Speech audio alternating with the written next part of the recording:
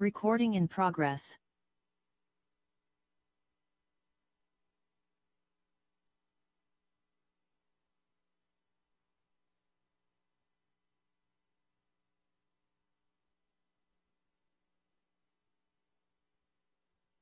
Recording in progress.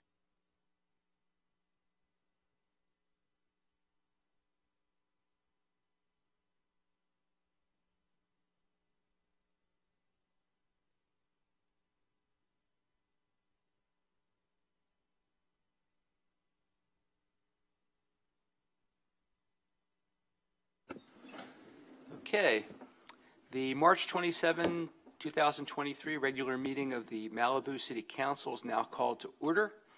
On account of the ongoing COVID-19 pandemic, this meeting is being held in a hybrid format that allows members of the public to participate in person or remotely via Zoom webinar. In-person participants, if you would like to speak, please submit your request to speak form to the clerk. Remote participants, if you would like to speak, please join the Zoom webinar meeting printed on the agenda and raise your hand in Zoom when the item you wish to speak on is called. May we please have a roll call? Councilmember Grisanti. Here. Councilmember Riggins. Here. Councilmember Stewart. Here. Mayor Pro Tem Urine. Here. Mayor Silverstein. I'm here as well. You have a quorum. Okay, we will now hear communications from the public on the closed session item. Remote participants, please raise your hand in Zoom if you would like to speak on this item. Do we have any speakers on the closed session item? No, we don't have any in-person speakers or any attendees at the moment in the Zoom webinar, so you don't have any speakers on the closed session item. Okay, so we'll close the public communications on that item, and we will now recess to closed session to discuss the item listed on the closed session agenda. We will reconvene at 6:30 to begin the regular meeting and hear closed session report.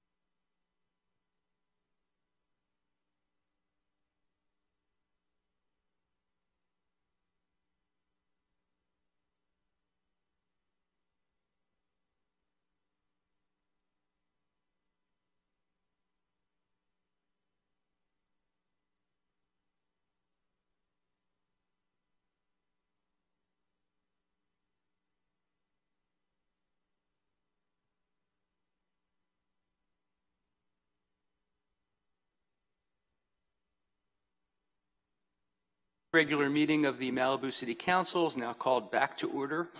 On account of the ongoing COVID-19 pandemic, this meeting is being held in hybrid format that allows members of the public to participate in person or remotely via Zoom webinar. In-person participants, if you would like to speak, please submit your request to speak form to the clerk. Remote participants, if you would like to speak, please join the Zoom webinar meeting printed on the agenda and raise your hand in Zoom when the item you wish to speak on is called. May we please have a roll call? Councilmember Grisanti? Yes. Councilmember Riggins? Yes. Councilmember Stewart? Yes. Mayor Pro Tem Urine? Yes. Mayor Silverstein? Yes. You have a quorum. Great. Doug, would you please lead us in the Pledge of Allegiance?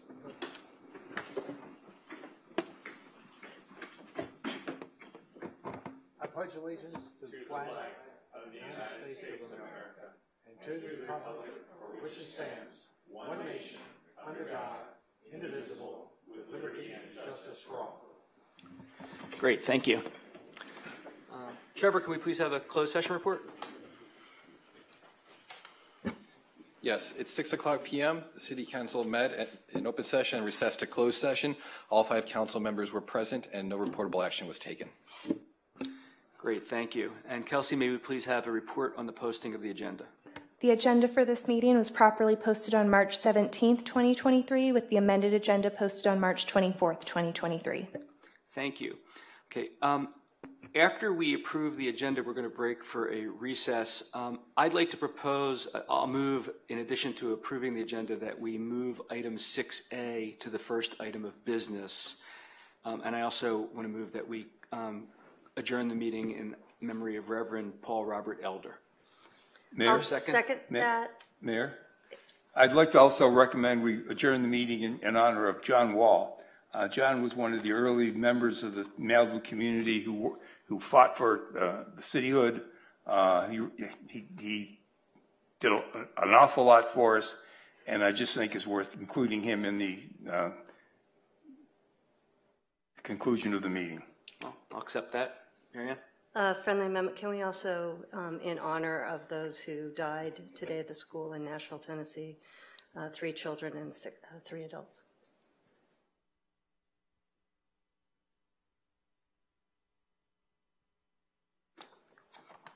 So do we, I think we have a motion and a second to move up item 6A to when we return and to adjourn in memory of John Wall and Reverend Paul Robert Elder, and also in honor of the victims of the Nashville shooting. Could we have a roll call, please? Mayor Silverstein? Yes. Councilmember Riggins? Yes. Councilmember Grisanti?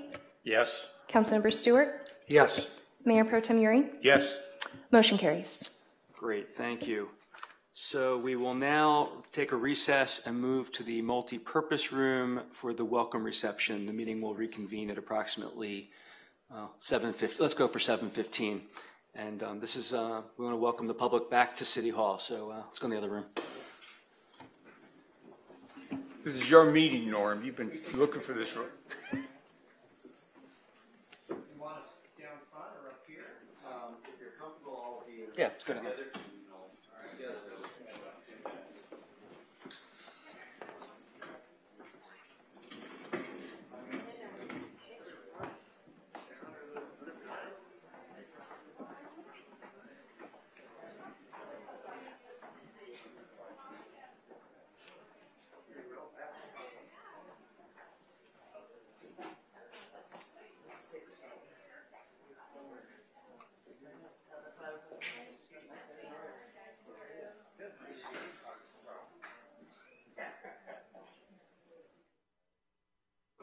Tighten up a little bit, that would be great.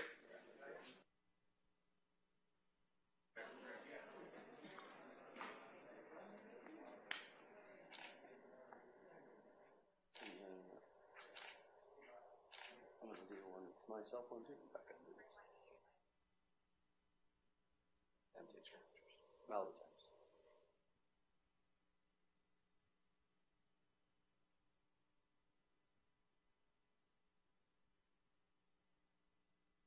So much.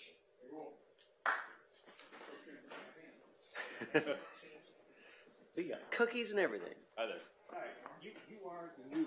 I am. Nice to meet you.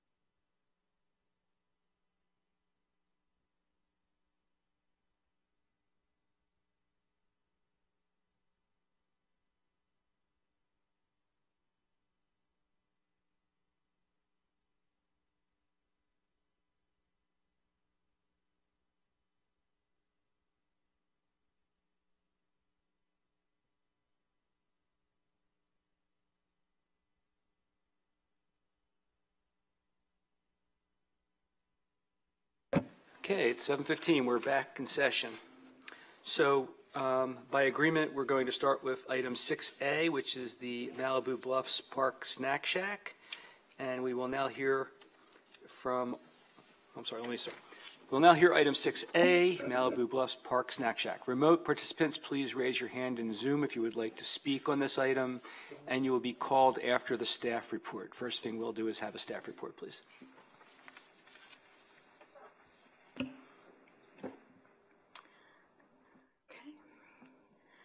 Good evening, council members. Tonight we'll be presenting the Malibu Bluffs Park Snack Shack, and I'll start off the PowerPoint. It gives you some brief information about this item. So in reviewing the Snack Shack, the California Coastal Commission issued a coastal development permit in December of 1982, which allowed the temporary use of the concession stand and ball fields.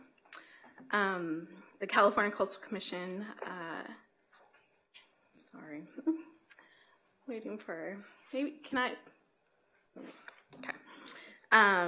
issued coastal development permit in 1986, which approved the permanent concession stand and ball fields. Give me 1 second.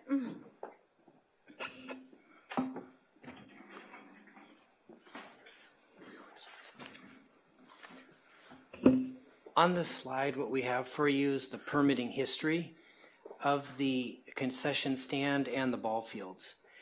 In 1982, the county, I believe it was, the county obtained a permit from the Coastal Commission for a temporary ball fields, 2 temporary ball fields, including a concession stand and restrooms. At the time, the thought was that these would be structures that would eventually be removed to open up the park as more open space and hiking type activities. In 1986, an amendment was filed by the county, and what was approved by the Coastal Commission was to amend that permit to turn those temporary structures into permanent structures.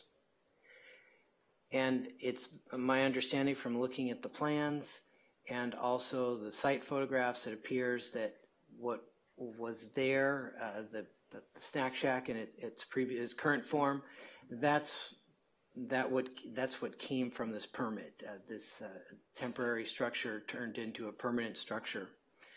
Based on the permitting history, there was no indication of a water connection or wastewater connection. And the reason on the wastewater connection, the reason why we don't believe there was one there is that in working with Public Works, when we were looking at the flows for the allocation for the purposes of the Civic Center wastewater treatment plant, the only flow that was documented was what flowed into the on-site wastewater treatment system that was connected to the Michael Landon Center.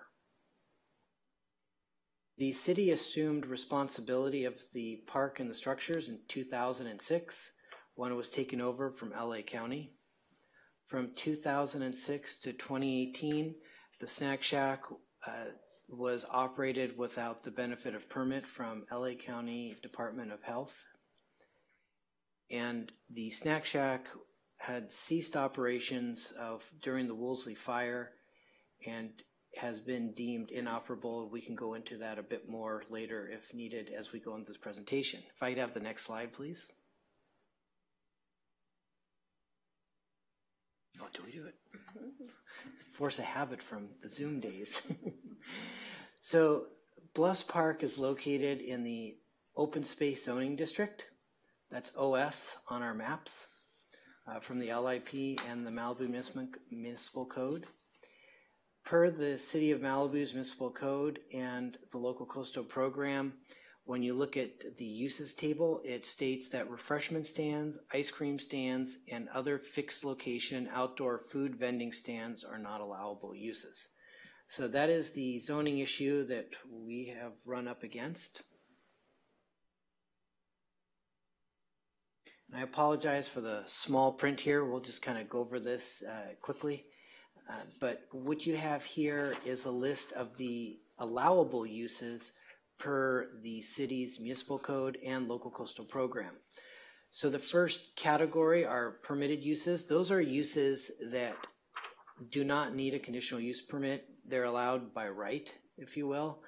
So these are items that you could do without obtaining a use permit from the city. So what you have there are equestrian and hiking trails, camping, parks, beaches, playgrounds, public beach access way.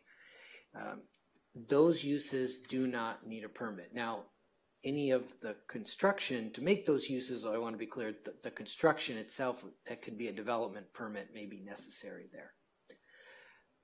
The use is permitted with a conditional use permit. That's something that goes before the Planning Commission.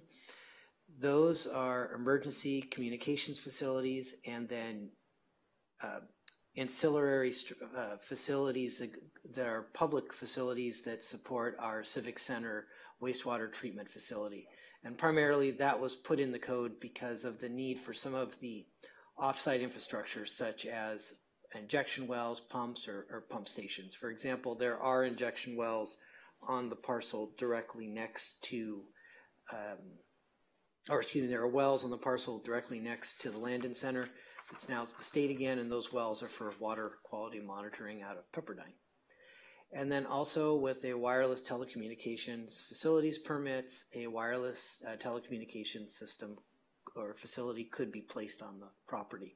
So those are the uses that are identified as allowable uses in our code.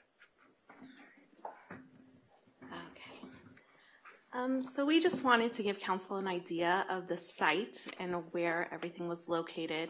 So in the image of you're seeing, there are 3 different storage containers. The snack shack there in the middle, and we also have portable restrooms kind of in the center of everything. And here's a few photos of the outside of the existing snack shack. These are the areas that would normally be serviced from, people would serve you food from, so it's in quite disrepair.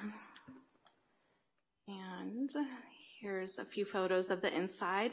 There is no foundation in the snack shack, and so we are concerned about that and from a building and safety perspective. And it's just not looking good in there, as you can see from the photos. So in reviewing the existing structure, there are some concerns related to remodeling. So in both the municipal code and also the city's local coastal program, there are provisions for maintaining a non-conforming use or non-conforming structure. While some sort of accessory building, that is something you can have in this particular zoning district, the use of the concession stand, as I brought up earlier, is a concern, reconciling it. If it were possible, and we have the city's building official available if there are questions to this nature, if we went down the remodel route, we would be able to remodel the structure in a way to maintain its uses. However, would like to put some qualifiers on there. You can't intensify use. So if it were to be remodeled, it essentially would need to go back to a structure that was something that didn't have water and didn't have a sewer connection. I'm not 100% certain about the status, of an electrical, ever having a legal electrical connection. That obviously is not such an issue. That's something we can do. But water and sewer would definitely be intensification because as originally permitted, it does not appear that it was ever intended to really be a cooking facility. It was more of a vending or selling of prepackaged. So a remodel, if it were possible, but given the situation and the current structure and its condition, it seems that a remodel would be a difficult task to do, and it still would fall short of the expectations of what folks are looking to do in the future with this structure. Some immediate replacement options that don't have any conflicts with the code are a non-permanent concession stand, something that's mobile, something that doesn't have a fixed location on the ground. If there's a fixed location on the ground, then that triggers the definition of development per our zoning ordinances. And when you trigger the definition of development, that's when we have to look at allowable uses and issue a building permit or planning permits. Non-permanent structures are not seen as something considered development because they could be moved. Food trucks, food services trailers, so these are some options that could be considered in the immediately as a way to perhaps put something out there to solve the need. So Little League currently operates a non-permanent concession stand. So they are serving prepackaged foods such as chips or sodas, those sorts of things, out of a temporary facility that is put up and taken down daily. And this is required, they have to get a health department permit to do this type of concession stand. There's no cost to the city for them to operate this type of non-permanent concession stand. So this is the easiest option that is currently being done at the moment. There is also an option for food trucks. As you know, everything's contained inside the food truck. They sell hot and cold food, and it is up to the food truck operator to get a health department permit, and the city, we make sure that all health department permits are valid, and we also require insurance from each food truck that is on our facility. And once again, this is at no cost to the city. There is an option for a food service trailer. This would be temporary and movable. You can, if this were the option selected, you can customize these food service trailers so you can cook inside them and serve the hot and cold food out of them. The utilities are a little tricky, but it has a tank for the water, the kitchen water, the black water, that would have to be serviced either weekly or daily, depending on use. And there is a holding tank for fresh water, which would also have to be serviced. And in this option, you can get a generator, or you can hook up to a city utility. And if that were the case, we'd have to upgrade our utilities at Malibu Bluffs Park. And the anticipated cost for this service is about $90,000. And this option, with all the services included, it could be in the range of $1,000 to $1,300 to complete those services monthly. So that is the addition of the propane tank, which services like the cooking stands. Those would have to be filled every 16 hours of use, and then to empty the tanks. So that's the cost of that one. Some permanent options that could be considered, but once again, we be mindful of the zoning issue here, is a permanent precast concession stand, restroom and storage building. So, and we'll go more into detail on that. So a building that it's multi-use. There's also, of course, replacing the metal shipping container in kind with another shipping container, but put in the amenities that the groups are interested in. Both of these options are options that trigger the definition of development, so we would be requiring planning and zoning permits. And then the other option or other issue that would have to be considered by the council, but it is something the council has within their purview, is that, as I mentioned earlier, the wastewater allocation. Right now, it's my understanding that Bluffs Park, its wastewater allocation is primarily taken up, or mostly taken up, if you will, by the Michael Landon Center. So if new bathrooms were to be added, a kitchen sink, whichever it may be, the wastewater allocation would have to be increased. If that does have to happen, staff would bring an item to the council for consideration.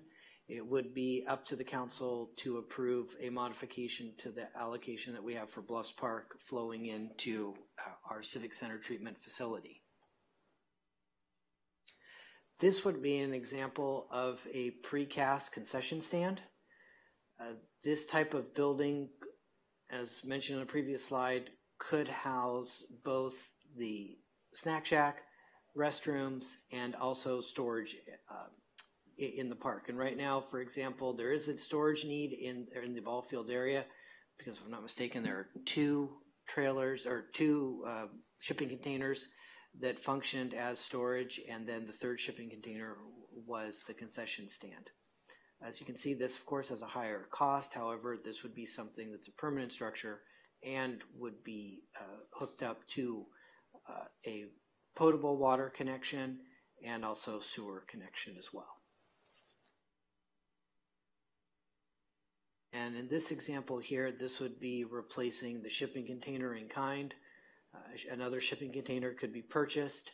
However, it would need to have upgrades to it to get it to the food preparation requirements required by the county's Department of Health.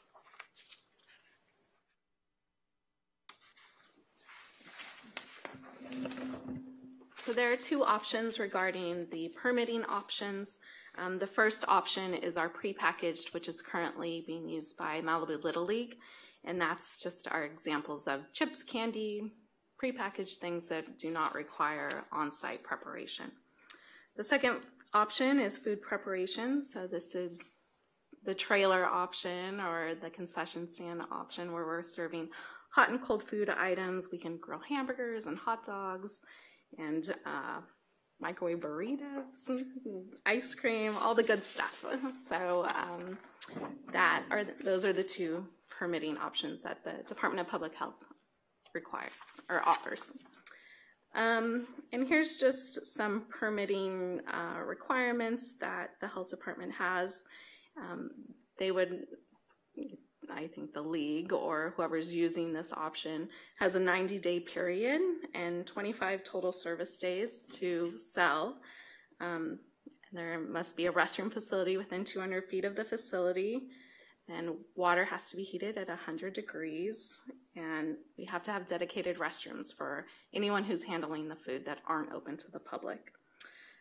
It takes about 2 weeks for the health department to process most temporary food facility permits. So they have a pretty fast turnaround time. And then here's some additional requirements for the food preparation. So if you're serving hot and cold, if you're grilling and serving hot food from your concession area, there's just a listing of kind of what their requirements are. So more than what we had in our current snack shack. So a 3-compartment sink with hot water heater, a food prep sink, refrigeration and freezer, ventilation, and then connection to utilities.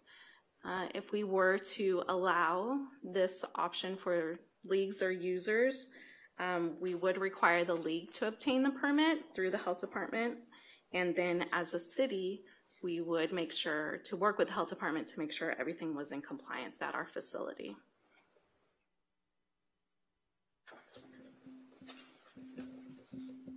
Should the council wish to amend our zoning ordinances to identify this use, to make it either a conditionally permitted use or a permitted use, the following would be the practice we would take. We would initiate at the council level a zone text amendment that would modify our local ordinances, such as the Malibu Municipal Code. And then we would also need to initiate a local coastal program amendment. And that would be to modify our local implementation plan, which is part of our local coastal program. We would need to make certain that both of those documents are consistent, and that would be how we could then begin our permitting process for this. So these amendments would be initiated by the council. The planning department would then prepare the proposed amendments to the codes, and we would our typical route is to present these to our ZORACIS subcommittee. From there, it would go to the Planning Commission for a recommendation, and then the final product would come before this council for adoption. This council would then adopt both the ZTA and the LCPA. Once the LCPA has been adopted at the council level, We would then submit that local coastal program to the California Coastal Commission for their consideration. Staff, we typically group local coastal programs amendments together. So this would most likely get grouped with something else that the city is doing. And the reason for that is that by law, the city is only allowed to submit 3 local coastal program amendments per year, applications. But each application could have 5 or 6, 10, you can lump them all together. So we would then submit that LCPA to the Coastal Commission for their consideration. I have reached out to the Coastal Commission just to see kind of what their take was on this proposition. However, I've left a few messages and have not gotten a call back as of yet. We do have scheduled meetings with them face-to-face. I'll be bringing this up there. However, this is similar to some of the other permitting they've done up and down the coast. For example, the little beach cafe stands you see on LA County beaches, like Zuma has one, for example. And the Coastal Commission to date has not had a concern with those. To me, this runs at the similar line. I would think that the Coastal Commission, in my opinion, should not have an issue. It's visitor serving. It's an amenity for the park. And as I mentioned, they've been fine with these being permitted on the beach. So I would think we could do the same on Bluffs, because once again, it's a visitor serving area. At this time, the Snack Shack was not included as part of the adopted budget for the city. If the council does recommend moving forward on this, we would need to also identify a funding source. And this would also be something to consider as we move forward with the city's work plan items. And we are available for any questions, should you have any. Thank you. Thank you, Richard. Does anybody on council have any questions before we move to public comment? Paul? I have a question. I have a question.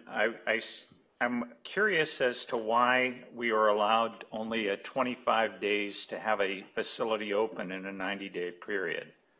And during the summer, there were practices and games every day. So why would it only be open for a little more than a little less than a third of them? That is a Department of Public Health rule, and so that's their permitting process and rules. How is the public health helped by not having food for 65 days out of 90? We can, that's just their rule. I can look into it further. Okay. Mr. Mayor, may I take a stab at answering that question? I'm sorry? Mayor. Oh, all I heard was up there. From my understanding, the facility probably wouldn't be open the entire area, probably just for game days. We can verify with the Little League if they would be operating it during practices and such, but probably just seeing it open maybe Saturday or Sunday, and for the season, 25 days should be more than enough during that 90-day period. I think this is the standard rule that LA County has for their public health of permitting these types of facilities in other areas. There are other permitting types through LA County if there was a need to expand and have more days available for the operations.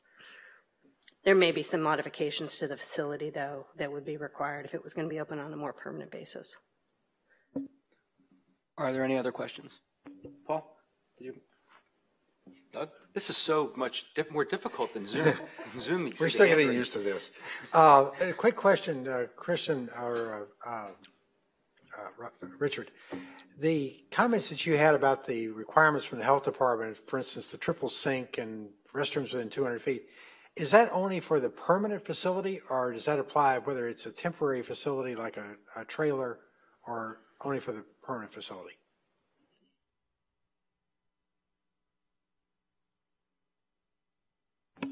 That's required for a trailer also, temporary facility. Yeah, I'll take a stab at trying to answer that. I mean, those would be requirements that would be same for a temporary food facility or a permanent food facility. And I think one of the questions that I kind of wanted to, sorry, that wasn't your question, but I wanted to maybe follow up a little bit further with staff would be, if it's a permanent facility, I don't believe we would be restricted to that 25 days per a 90-day period. It would be, then it could be permitted, much like a restaurant or any permanent food facility. So I hope that answers your question.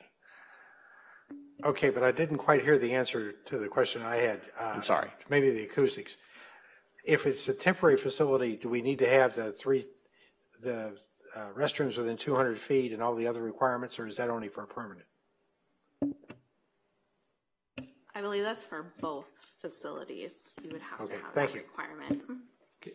Richard, I have a question for you, two questions for you. One is, do we have any historical precedent for interpreting the words refreshment stands, ice cream stands, and other fixed location outdoor food vending stands? No, I'm not aware of us doing that. Okay. And do we have any precedential interpretation for how we construe the words food vending? No. I would say the only practice, if you will, has been answering the question of what is and what isn't a restaurant. But that's all. And restaurants are not food vending, right? Correct. It would be food preparation. You would have to. We've always, to my knowledge, I've been here. We've always taken the stance that if you can go somewhere, place an order, and you wait while they prepare the food specific to that order, we've considered that to be a restaurant, whether it be Subway or Nobu. And what are the words exactly of the restriction on food, the food vending restriction in this area? It is ice cream stands, refreshment stands, ice cream stands, or other fixed location outdoor food vending stands. Okay, I thought there was a separate thing besides for that you had mentioned to me. Maybe I misunderstood. So if it's not refreshment stand, ice cream stand, or other fixed location outdoor food vending stand, it's neither identified as a permitted use or prohibited as a use. But is there some other prohibition on food vending, or is that where you got those words from that you had mentioned to me? No, those three categories, if you will, come direct from the code. That's all I have. Excellent. Thank you. Are there any other questions? One more. Go ahead, Paul. I seem to remember buying freshly made hamburgers at that thing up there at the Bluff Parks several times over the years. Did I commit a crime?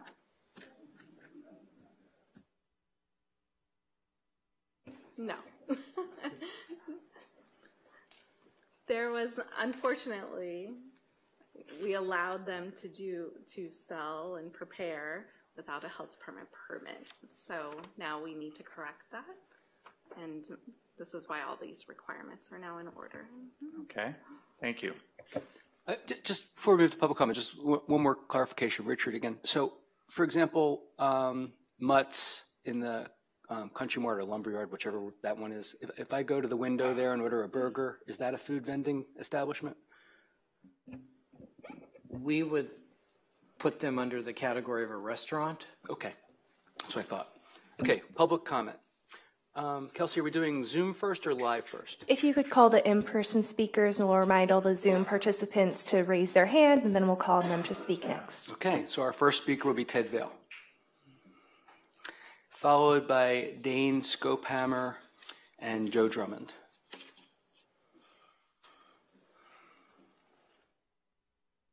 Welcome. It's good to be back with you in front of you.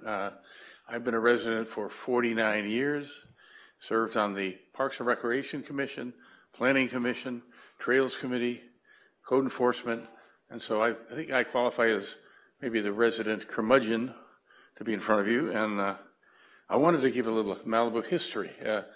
At the Parks and Rec, there was a park at Las Flores, so it was just a piece of land that we owned. And so we worked on it, and we ultimately got plans going for a little park there. It took over 10 years to get it done. We also got a skate park right near the lumberyard, Adamont, what's it called? And that went away when the owner said, we're going to have to put another use to this. But you'll get a skate park somewhere. Well, the kids who are using that skate park, their kids are now using the temporary skate park. It's taken over 20 years to get it done. And it's about done, I think, but not quite done. So my point is, do something. Malibu Film Society, where is it? It's in Agoura. Why isn't it here? Do something. You're there to do something. We have substantial property tax income in the city, much more than we used to have. And homes are selling for $50 million. You've got a lot of money. Don't worry about $1,000 or $90,000 for the. Do something for the kids. Make sure it's done. I see a lot of examples here, and there are a lot of good ideas. But all I want to say is, do something for the kids now, not 5 years from now. Not don't go through a whole list of things and have to plan it. Oh, and we only have 3 of them we can do this month. We have to do it next year. Do something.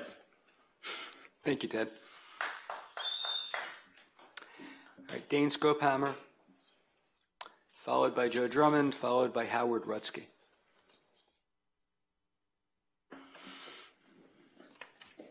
Hi, Mr. Mayor, City Council. Good to be here in person. Thanks for having us.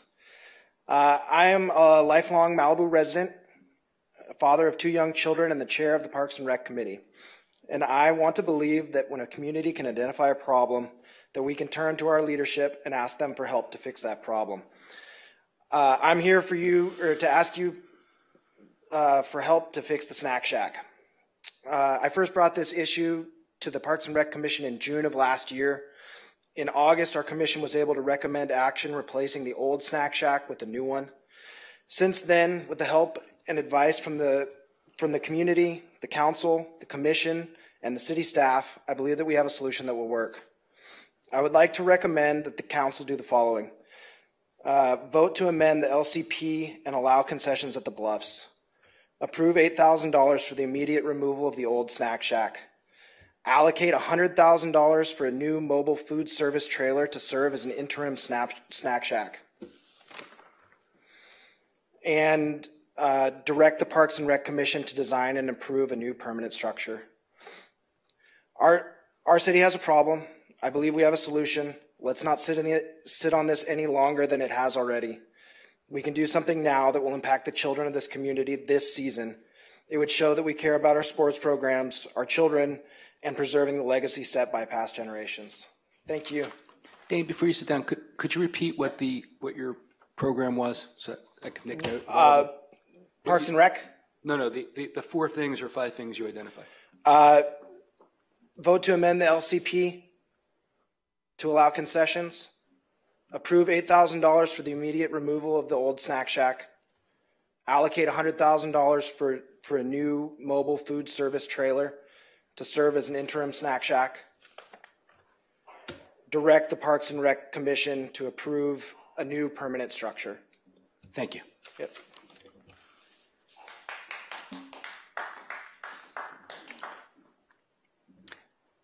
Joe, you're up, followed by Howard, and then Graceland and Imi Lugo. Hi, everyone. Thank you to everyone who's here, the staff, and Tracy for checking us all in. I really appreciate that. For 35 years, the Snack Shack has serviced Malibu's young families in providing much-needed concessions and bringing together community volunteers. And it should have some grandfathering privileges, and so should the Malibu Film Society, actually.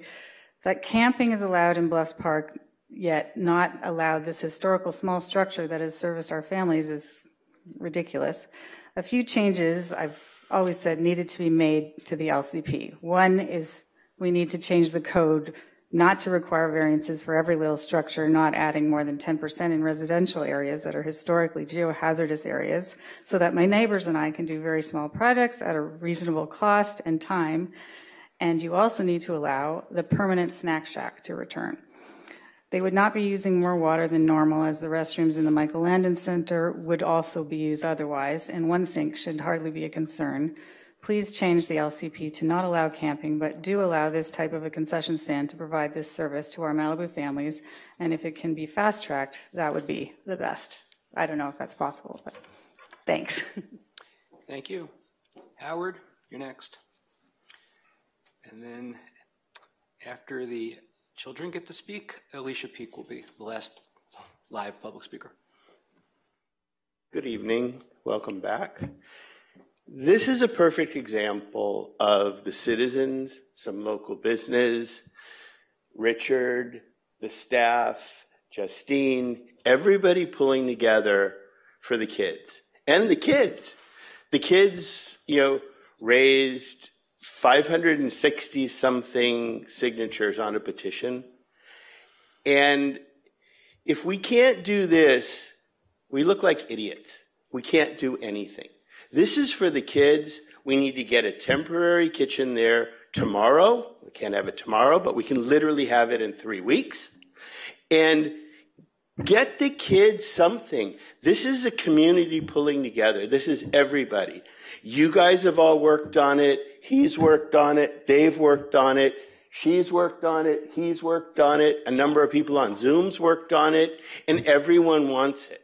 When 565 people sign a petition, it should tell you something. Please do it. Like the gentleman there that said, just do it. Thank you.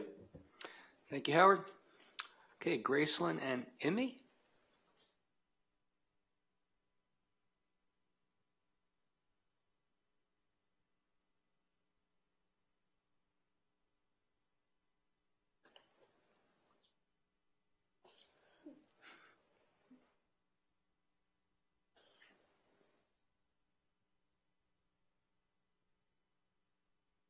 Why don't you pull the microphone down? Can I do that? Okay.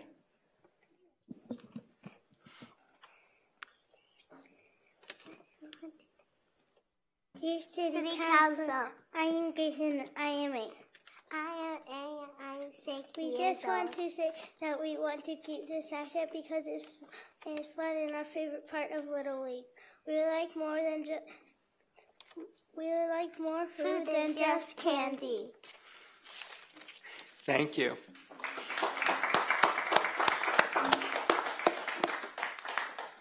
Okay. Alicia? Is Alicia Peak here? Oh, I'm sorry.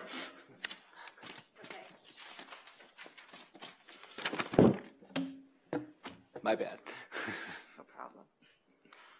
Hi, City Council. So nice to see you guys all in person. It's amazing. Anyway, first of all, I always want to thank you for all you do. I know how much time and energy you guys put out into this, so I'm just so grateful for each and every one of you. I really want to echo the first man who spoke. I don't know your name, but yes, we need to do something, and we need to do something tonight. We can't keep waiting.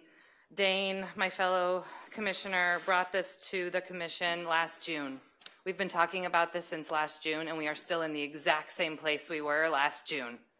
So please do something and do something tonight. I created a petition on Friday night. I've garnered, I think, I sent it to all of you today. I checked right before I came here. We're almost up to 450 signatures. It's just overwhelming, the support of this snack shack and what we need. I grew up here. I'm a third-generation Malibu resident. I have wonderful memories of eating burgers at the snack shack, my most fond memories. I want that for my children. My children are 6 and 8. If we continue at this speed, they're lucky that their kids could have a snack shack one day, right? We need to do this now. Anyway, I'm grateful for all of you. I have 3 things to ask, because I know how slow the bureaucratic process is, which is none of your faults, but I do think that you can try your best to change it tonight. 1, we need to immediately request the removal of the current facility that is there. As you saw those beautiful pictures, wouldn't you want to eat out of that thing? I don't think so. We need to change the LCP and amend the table of uses to include this concession stand. This should not be an issue for future generations, and the only way to make it not an issue is to amend and include it in the table of uses. We need to allocate $100,000 for the mobile interim food service trailer. That really can be here in 2 to 3 weeks. This isn't something we have to wait for my kids, right? Like we can do this now, and we can do this for this Little League season. And everything else that Dane said, he's amazing, and I'm so grateful for him. And I'm speaking as a parent and a coach and a Parks and Rec chair, and I just believe in this town. I love this town. I've chosen to raise my family here because of the beautiful community, and I think tonight is where we make big changes. So let's do something. Thank you. Thank you, Alicia. That takes us to Zoom. Our next speaker is Jake Lingo, followed by Marissa.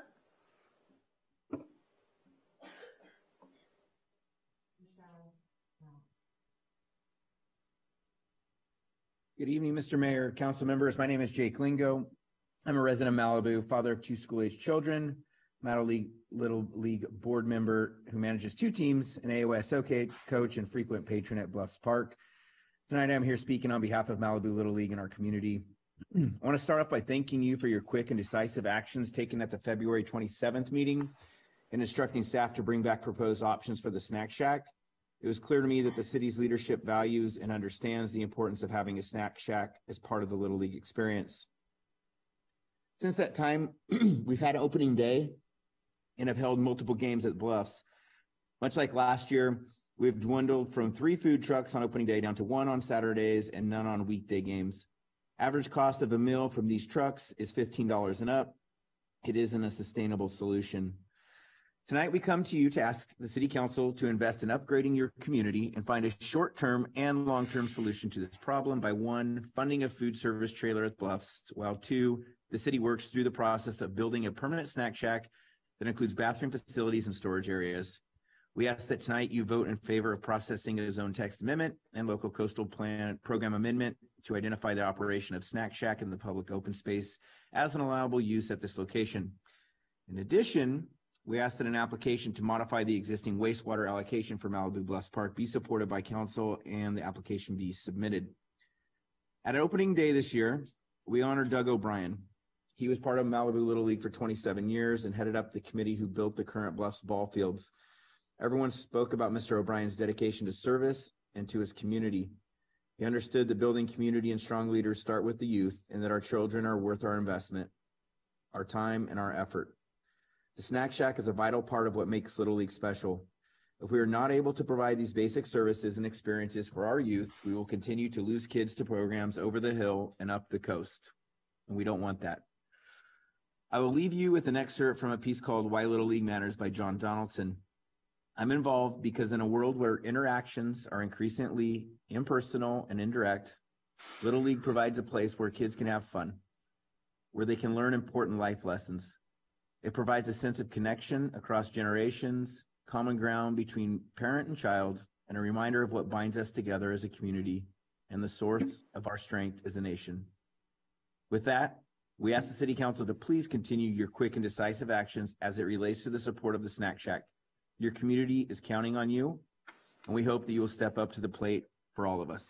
Thank you for your time. Thank you, Jake. Our next speaker is Marissa.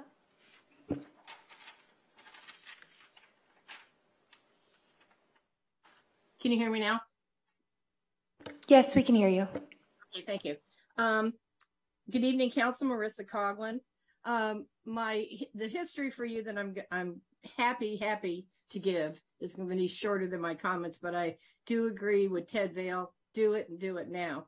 And the reason I say that, I was involved in the coastal permit issue with the County of LA when this property was destined to be improved as a youth sports facility.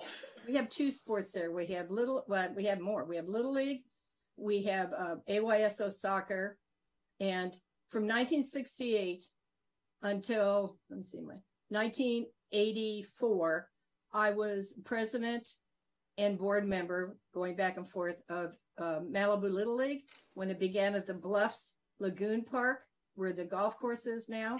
Then it went to Trancas Riders and Ropers, and then it went to Bluff Park.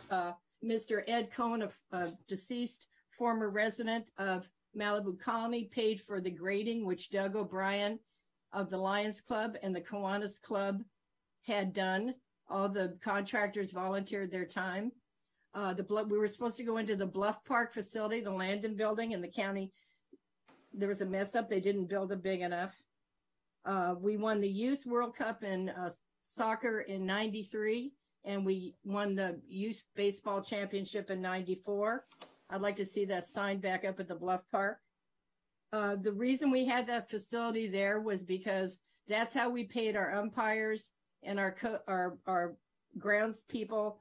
And then we also gave scholarships for the kids in our community that couldn't afford it. The health department allowed us to operate it in that way. And even Dave Riggle, the former health officer for this area, used to come there sometimes at lunch. His wife Verl was a teacher at the Presbyterian Church, and they would come there sometimes and watch the games and have a good time. I think this is a critical part of the making of our young adults. I'm happy to say that both the Peaks and the Scope Hammers were involved in these problems. I'm dating myself, obviously. And my son as well, who became our first professional baseball player out of Malibu. And he now is the vice president of development for the Utah Jazz NBA basketball team. Having had all this youth experience, we keep our kids off the streets in the bad way. We keep them focused to our family, and we keep them, and we take pride in them for our community. I don't know what else to say to you, but it's something, I agree with all the speakers, something needs to be done now, temporarily, while we work on permanent, and get over this political stuff with the LCP. Just do it. Thank you very much. Thank you, Marissa. Who's next? Mayor, that was the last speaker of this item. That was the final speaker for this item. Okay, you need to speak into the mic a little better. Thank you. Okay, that takes us, that will close public comment. That brings us to council. Who wants to go first? I'll take it. Go ahead, Doug. All right. First off, I want to thank the staff. You guys did an amazing job. You turned this around in a month, and I know you pushed some things out of the way.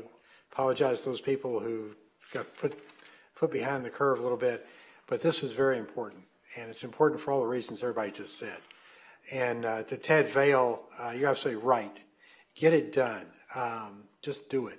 And that's the story of successful businesses. It's going to be the story of a successful city of Malibu on this. I've got a few quick questions to perhaps Richard or Kristen or Steve. I'm not sure who's got the answers to this. First question I have is, can we get water and electricity to this facility on a temporary basis? If we had a temporary trailer, is that possible? I mean, it looks like it just plugs in. Correct. So electricity, we would have to upgrade the electricity at Malibu Bluffs Park where we could plug in. From my research, they explain it as it's just kind of like a dryer connection. That's the type of wattage you need. Okay. So we would need that upgrade for electrical. Water, for the trailer, it's a tank. So we would have to, use the holding tank for the wastewater and then the tank for the fresh water. All right, so it's more like an RV then. Okay. Correct. All right. If the city were to have a trailer on an interim basis or a regular facility, how do we plan on operating that? Is it a lease that we give $1 a month to the Little League and AYSO, or how does that work? Or do you have an idea yet? I think the best option would be to add it to our fee schedule, possibly. And we could do that. The city already has a fee schedule for rentals. There are 3 tiers: nonprofit, commercial, and community use. But I think that would, maybe Trevor can weigh in if that's an option. All right. That pretty well answers my questions. You guys did a nice job in your presentation. By the way, to the people that spoke, the message loud and clear. Alicia, whether it's 400 signatures or 550 signatures, doesn't make a difference. It's a town of 10,000 people, and our citizens are speaking on this. For that reason, I'd like to maybe start the ball rolling. I'd like to make a couple motions here, and Trevor, fix me when I'm off track. All right. 2 parts. First part is I'd like to make a motion to approve the purchase and operation of a non-permanent food service trailer at a cost not to exceed $100,000.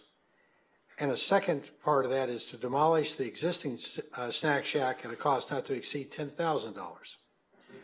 The city parks and department will administer the use and operation of the trailer, including licensing or leasing to any users using Bluff Park. And then the second part, I'd like to have, maybe we need 2 motions for this, authorize the city to develop a long-term plan for a permanent food service and associated facilities, including the preparation of an LCPA. That would be my motion that Trevor's going to have to fix. Doug, I'll second the motion for discussion purposes. I imagine we're going to have a lot of nuanced discussion. But I'd like to start the ball rolling with that. That's my comments for right now. Thank you, Mayor. Paul, go ahead. If I could. What? Yeah. Okay. I'd be glad to vote for both of those. And I'd also like us to, maybe it's a little early to also say that our goal is a permanent building, and the appropriate zone text amendment and LCPA to allow that to occur. But the temporary one is what we're going to do in the meantime, with the object being to get a permanent building there with permanent bathrooms and the appropriate sewer connections. Those are my thoughts. Okay. I'll go next unless Steve or Marianne would like to. Good, Steve. I just have a question. Whatever happened to the Optimist Club trailer that everybody went out and took a look at? Didn't work? Not good? I mean, that's been on city property in a number of different venues serving food. Is that not a viable option for this thing? As staff, we were never invited to look at it, so I don't have any details on that facility. Somebody Mr. Mayor? looked at it. Mary Ann looked at it, and Howard looked at it. Whatever happened to it? I believe Dane Scophammer can answer some of the questions, or Howard, whichever, if you were inclined to allow them to speak.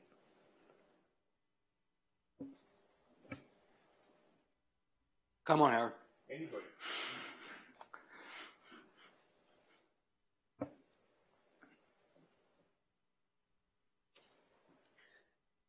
We went and looked at the trailer, and it hasn't been used in quite a while. It doesn't have an operating county health permit, it never has.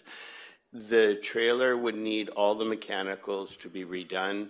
It would need all the electrical to be redone. It needs a fire suppression system to get a county health permit. It needs a hot water system. It needs a refrigeration system. It needs all the grills gone through. It needs the hitch on the trailer part to be able to be pulled by like an F-350 or something like that. I got you. That answers my question. We don't know how much it will cost. We say $40,000, $50,000, open it up. It could be close to what we're asking for a brand new one. Thank you. Okay, thank you. That's it. All right. Well, I like the motion. I want to focus a little bit on the long-term solution. Not that we don't need to do something immediately, and we do. Although I think the long-term solution can actually be a pretty quick solution. That's why I asked questions earlier about what these terms in our code mean, or whether we have interpretive guidance, and we don't. I don't view a building, perhaps a cinder block building, or cement, whatever, but a solid building that has restrooms and has the ability to cook food and serve food as being a refreshment stand, an ice cream stand, or an other fixed location outdoor food vending stand. And I'm satisfied from the answers that Richard gave about restaurants that it's also not food vending, period. Now, I know we don't have authority for a restaurant there either, but I don't see any, I don't have a problem with that. I think we could right now say that under our existing LCP, and I would still go get an amendment for clarification purposes, not for authorization purposes. But I don't see any reason under our existing LCP why we can't have a fixed building there, not the container that was there, but an actual building like you see all over the country in good cities that take care of their kids at ball fields. I also think that that's part of a recreation facility. I could imagine a large building with an indoor pool that has a kitchen inside it and bathrooms inside it with water and sewer, and which serves food to the people that come there and they pay to get the food. I think that would be part of a recreation facility. Indoor tennis courts could have the same kind of thing. That would be a recreation facility. Small stadium would have those kinds of things in it. That would be a recreation facility. So I'd like to see us give direction as the city council that we interpret the code as it stands to permit the construction of such a building. My understanding is the building itself would not be non-conforming because buildings can be constructed.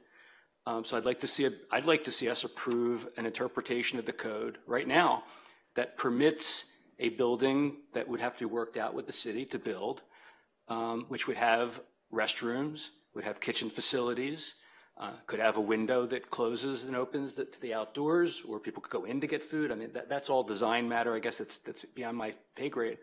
But I'd like to see us do that. So perhaps a friendly amendment to the motions that are on the table that we add to going to the Coastal Commission for approval of this interpretation as a new code provision. But right now, I think we can just interpret the code that way. And I would move that we agree to direct the staff to interpret the code that way and start processing whatever permits need to be processed to build that building. Do I get a second for that?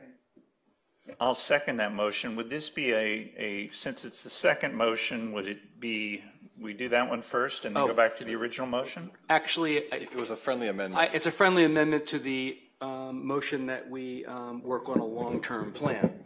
So Doug would have to accept the friendly amendment. I accept that. And question to Trevor, should we have this in two motions or just one?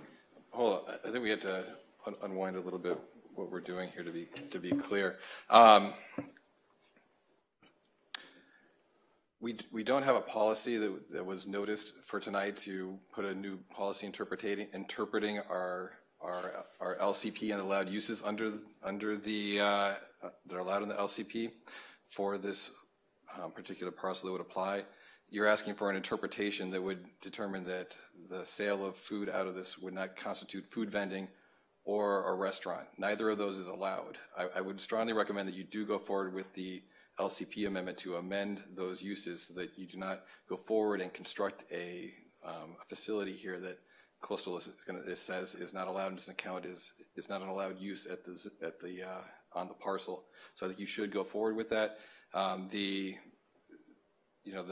permanent structure, the mayor is correct that it's a coastal development permit that would be put forward. So the actual construction of that facility does not necessarily need an LCP amendment. It's the use of selling food or operating as a restaurant. If it's considered to be food vending or considered to be a restaurant, that would be what would not be allowed under the LCP as it currently stands. So I have here the following that you wanted to include in your motion. So I want to go forward and share, see if I had that correct about the items that you had listed here. It would be a motion to authorize the city manager to purchase a food service trailer not to exceed $100,000. Direct staff to initiate the demolition of the current snack shack at a cost not to exceed $10,000. Number 3, initiate a local coastal program amendment to authorize a permanent snack shack. And 4, return with a proposed plan for the operation of the food service trailer and construction and operation of a permanent snack shack. Are those what you had in your original motion? Does that reflect? You always make it sound better when you read it back, so I'll go with that. That covers everything? Okay. I don't know that you would have any delay from putting an LCP amendment forward, but you the next step, correct me, Richard, if I'm wrong, is going to have to be the design of the permanent snack shack, which will take time and has to go to the Parks and Rec Commission. So you probably want to put a recommendation to have that design go to the Parks and Rec Commission for a recommendation of what that would look like. And then you would have to put that design forward. At the same time, the LCP amendment can be moved forward while that design is going forward. Correct, Richard? Yes, the two could be processed concurrently, and you are correct on the path. We need a design. We have to essentially get a conceptual design, and we work through all the zoning regulations pertinent to that structure. Okay, well, what I'm hearing is the only thing we can't do legally right now, perhaps, is give direction to interpret tonight. I would actually like to get a consensus from council that when we come back for our next meeting, we put that on the agenda and actually give the staff an interpretive guidance, because I don't care that the Coastal Commission might disagree with it.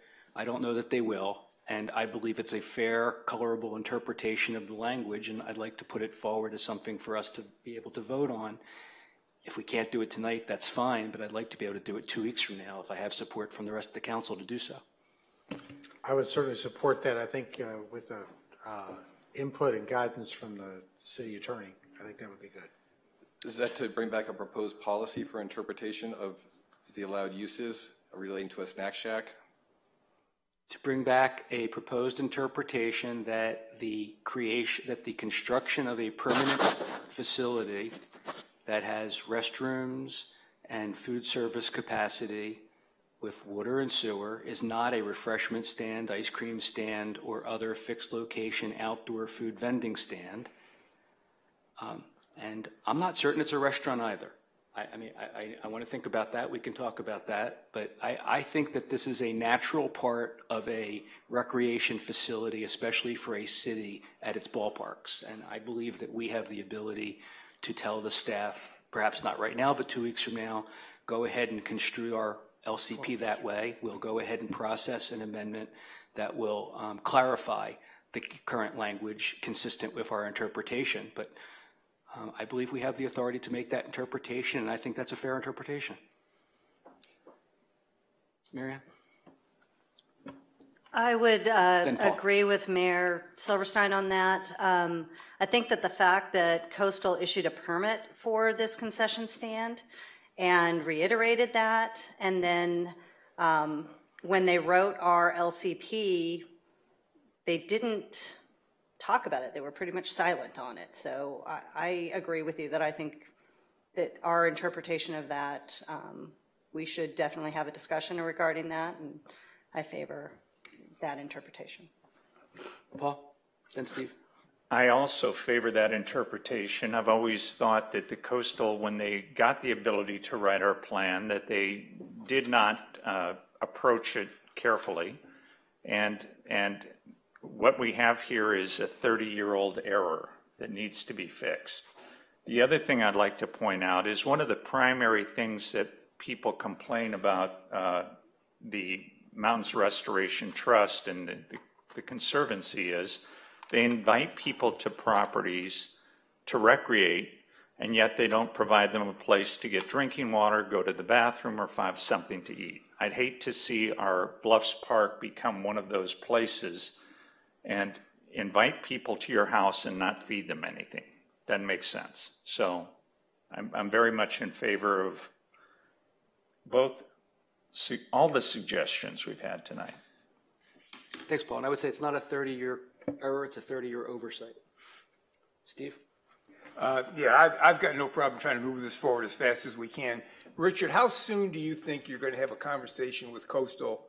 I mean, if there's a way to sort of run this past them or to get their perspective of the most effective way to move this thing forward, I'd like to hear that, because that may save us trying to do battle with them sometime down the line. They are not always accommodating to us. So I remember. I understand, Councilmember Euring. We are trying to set up an April conversation with them. We're trying to set up a meeting with their staff for next month. Okay, you don't think you can have a meeting with them prior to our next meeting? I'd like to discuss what I will try. I'd prefer to ask forgiveness than permission. Yeah, I hear you. I understand, but you go ask for permission, you're going to get wrapped up in red tape, even if they ultimately agree. Okay. The other thing that I was going to say is I'll support $90,000 or $100,000 for the temporary trailer, but I wonder whether that's really. I mean, we only need this for a year or two, hopefully less. And do we really need to purchase something? Can we lease something at a substantially lesser cost? And even if we can, I suppose we could always sell this one when we're finished with it, so it's not a $100,000 cost really. But Steve, you look like you have something to say about that. I think you raised a very good point there, Mr. Mayor. We could certainly investigate that and figure out what's the best, cost benefit there towards the city. But yeah, we could look at leasing versus purchase options. I mean, whatever it is, as long as it gets it here in the next week or two at the most. Howard, I'm sorry, we ended public comment. Yeah. Is there a way to subsidize one of these food trucks? I mean, it sounded to me the food truck can provide the food, is just expensive. I mean, as opposed to paying $100,000, can we give these guys, I don't know, 25 grand and have them come up with lower prices and service the people? I don't know. I mean, that just may be another way to get there. Yeah, and I don't have to buy the truck. I don't have to buy I was persuaded from hearing the parents speak last time that a third-party vendor is really not a viable solution. It prevents the kids from being involved in the process, in the food service and in the accounting. It's just hiring somebody to come provide food, and they don't need someone to just come provide food. They need a full service for the kids. Marianne. I just wanted to add, if we were to purchase this food truck, I think it's something that we should consider that we could use it for possible other uses. Emergency uses, if we do have some type of fire, flood, other emergency, it'd be something that the city could put that through. Maybe we could set up eventually when we're back fully staffed, maybe some cooking classes or things like that for our community, going out to the high school or other schools, setting it up through community services. So I think there are some other options for a long-term use of this particular trailer if we were to acquire it. Are there any other comments? Steve? Yes, thank you, Mr. Mayor. Just two quick things. One, it would be rather difficult, I think, for us to quickly turn around that interpretation item and bring it back in 2 weeks. We could certainly bring it back in a month. I'd like to be able to focus that time on moving on the other parts of the motion here that council's likely to approve here tonight. So if you could give us to the 24th to come back with that interpretation, I think that would give us enough time to get it done. It's a real scramble to get that done. What does it take to put on a piece of paper what we already articulated orally? I don't know. I'd have to defer that to the city attorney. Can you turn the report around in a couple days? The next agenda comes out, at the end of the week, and staff's got to put together the report and look into the issue and provide analysis to the council on it. I just don't want to see foot dragging. I don't mean it's not foot dragging. The longer that time passes, the more problems get raised by people, which can be avoided by acting quickly. So true. I'd like to see us act quickly.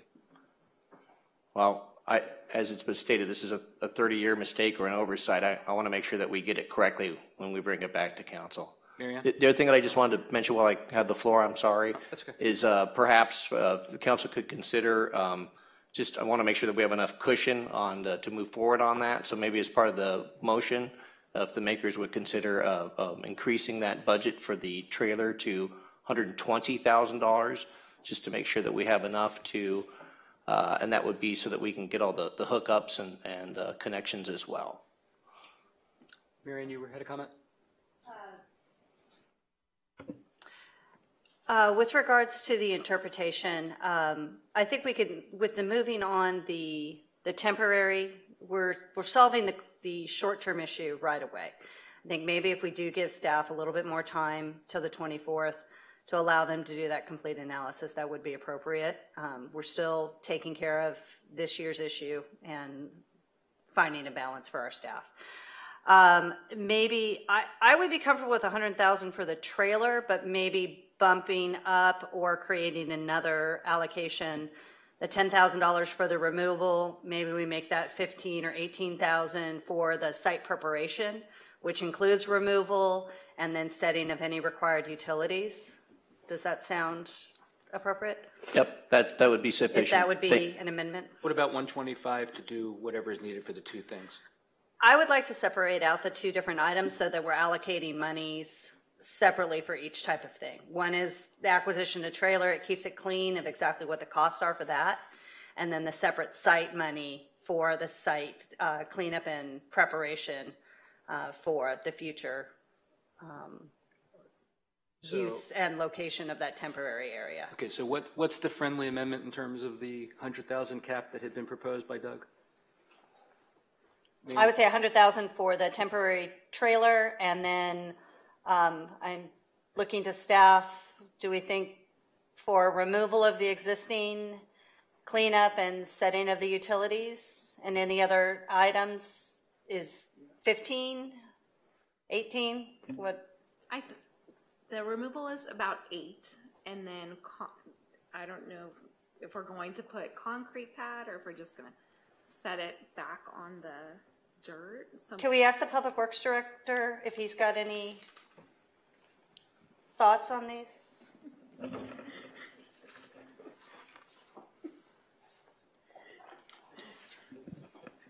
I'm going to kneel down over here. So 100,000 for the trailer, and then I would expect another 25,000 for all the prep work, all the utilities, just to have enough. And we've been seeing a lot of increase in price on kind of all that work lately, and so I think that is a pretty conservative number. We want to make sure we have enough authorization from the council to move forward on doing that work. So that amount should be sufficient to do what we need to do. You say 25, that includes the demo, or just for site prep? Yes. 25? Yeah. Look, what I would say is the city manager's telling us 125 would be a nice cushion.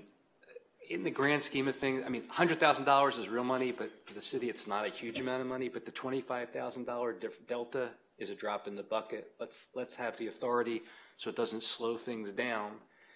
Hopefully the city won't spend the money, but it'll have that cushion and not have to come back and have another meeting with authorization to go higher if it does end up costing more. That would be my proposal. I'll take the baton here and say a friendly amendment is accepted at $25,000 for the site prep and demolition and extra construction. And staying at 100,000 for the 100,000 trailer, 25,000. You're up. Okay. You turned yourself off. Is there any further discussion before we vote? If I could just make my general comments, I haven't made any. Excuse me. I just want to thank the community. They really stepped up. They made their voices heard on this. They were very clear, and they gave us great direction as they want us to focus on this attention in this matter. And so I just want to thank all the community members and everybody else that has done the labor and brought the information forward. I know Dane's been working on this, and he's ready to move this on to the next subject. Are we authorizing the permanent building to be reviewed by the Parks and Rec Commission to make a recommendation for what needs to be done there as part of this? Maybe it makes sense to keep that until we do the interpretation in 4 weeks. I was going to suggest if you want to get it to the Parks and Rec Commission, you could say that staff consult with the Parks and Rec Commission regarding the design of the permanent snack shack. You could put that into this motion if you want to. And then they can start reviewing that now. They can start moving on that. I mean, today you can initiate the LCP amendment. We're bringing back the interpretation. That's just another way. Either way, you're planning on having a path forward to authorize a permanent snack shack, so the work should start moving on the permanent snack shack after this meeting. And then, Doug, is that acceptable? It's acceptable to me. Let's go. Can I read it back when you're ready? And I think we want to add the phrase on the trailer. Moving. Councilmember Stewart, your microphone. I just thought I had the button down. There we go. Can we have the wording to have the staff move as quickly as possible on the trailer? Just put that in a sense of urgency. Yep. Thank you. right, so I'll accept that as a friendly amendment as well. Okay. I just want to, Marianne, did you have further comments? Okay, I just want to, last one is, when the staff does consider both the interpretation and the potential LCP amendment, I would encourage you to stay away from the words concessions, stands, and vending. So let's just focus on recreation facilities, restrooms, food service, food prep. Okay, looks like we're ready for vote. Trevor, you want to articulate the motions that are on the table so we know what we're voting for? I would. Thank you, Mr. Mayor. I believe the motion is to, one, authorize the city manager to act as fast as possible to purchase a food service trailer not to exceed $100,000. Two, direct staff to initiate the demolition of the current snack shack and site cleanup preparation at a cost not to exceed $25,000. Three, initiate a local coastal program amendment to authorize a permanent snack shack. Four, return with a proposed plan for the operation of the food service trailer and construction and operation of a permanent snack shack. Five, have staff consult with the Parks and Recreation Commission regarding the design of the permanent snack shack. And six, bring back an item for discussion of a policy or interpretation of the allowed uses of Bluff Park related to the snack shack within the next month. Okay. I hate to complicate this, but one thing, Doug, I think that we should have a deadline for getting that temporary trailer in place. It can always be extended if it has to be, but without a deadline, there's no goal line. So I don't know what a reasonable deadline is, but we need that there sooner than later. So, Paul? Councilmember Grisanti. I'm sorry. As I understand it, the trailer prop is something that is built to order, and they can do it pretty quickly. I'm trying to remember how quickly. Howard, do you know how quickly this thing could be done? I've just been texting with.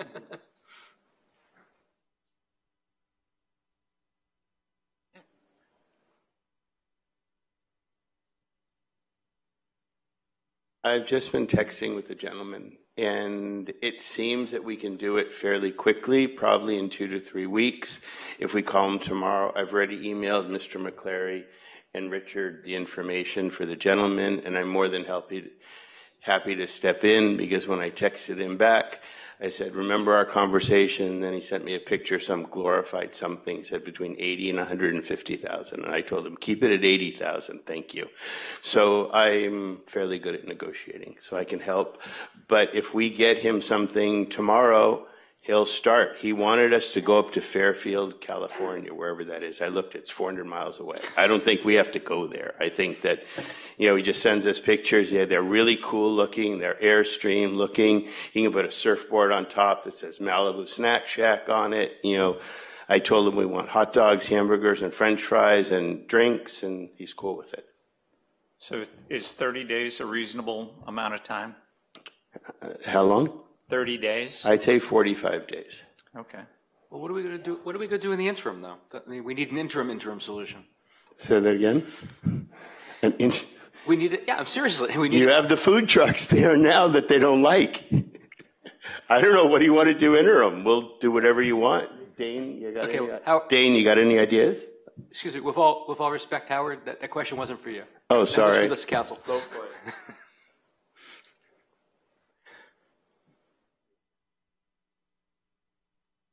Let's go with May 15th as a target date. How's that? What date? That's 45 days. Okay. Are they using a tent in the interim, even though they're not supposed to be? And we can just turn a blind eye to that? They are selling prepackaged food, which is approved by the health department permit. Well, if someone has any ideas, not this moment, but if someone has any ideas that can be done on a more interim basis to allow the children to start doing what they want to do here, bring them to the city and we'll see what we can do. Let's vote. Can I add the date in to repeat the motion? The motion would then be to, one, authorize the city manager to act as fast as possible, targeting May 15th, to purchase a food service trailer not to exceed $100,000. 2, direct staff to initiate the demolition of the current snack shack and site cleanup/preparation at a cost not to exceed $25,000. 3, initiate a local coastal program amendment to authorize a permanent snack shack. 4, return with a proposed plan for the operation of the food service trailer and construction and operation of a permanent snack shack. 5, have staff consult with the Parks and Recreation Commission regarding the design of the permanent snack shack. And 6, bring back an item for discussion of a policy or interpretation of the allowed uses of Bluff Park related to the snack shack within the next month. Trevor, I didn't hear you say it'd be delivered by May 15th. I thought you said targeting. You want to say delivered by May 15th? Okay. I made the change. It says targeting. I added delivered by May 15th. Okay. Does anybody have an issue with voting at this moment? Kelsey, could you please call the roll? Councilmember Stewart? Yes. Mayor Silverstein? Yes. Councilmember Grisanti? Yes. Councilmember Riggins? Yes. Mayor Pro Tem Uri? Yes. Motion carries. Great. Thank you all. Okay, so that takes us back to 1A, ceremonial presentations. We have a presentation on the 2022 environmental programs accomplishments. And that was going to be Yolanda.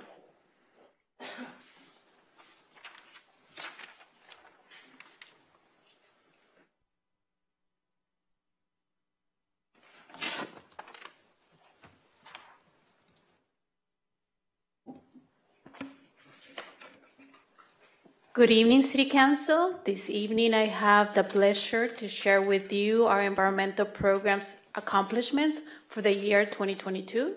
As you know, our environmental programs carries out the city's environmental stewardship responsibilities of the water quality, sanitation, in addition to sustainable programs and ordinance.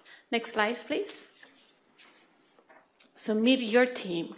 Your environmental group is comprised by 3 members. Our environmental programs manager, Tracy Rosine, she has been here with the city since 2003. Tracy has a bachelor's in science in organization leadership. We also have Mark Johnson, our environmental coordinator. He joined the city in 2018, and he's responsible for a lot of our stormwater inspections and clean water reporting. He has a bachelor's in science environmental degree with an emphasis in water quality and hazardous waste. And our newest addition to the team is Karen De La Cruz. She was hired in 2021, and her focus right now is in education outreach of our programs, solid waste. She has a bachelor's in science and environmental studies. She's our environmental analyst.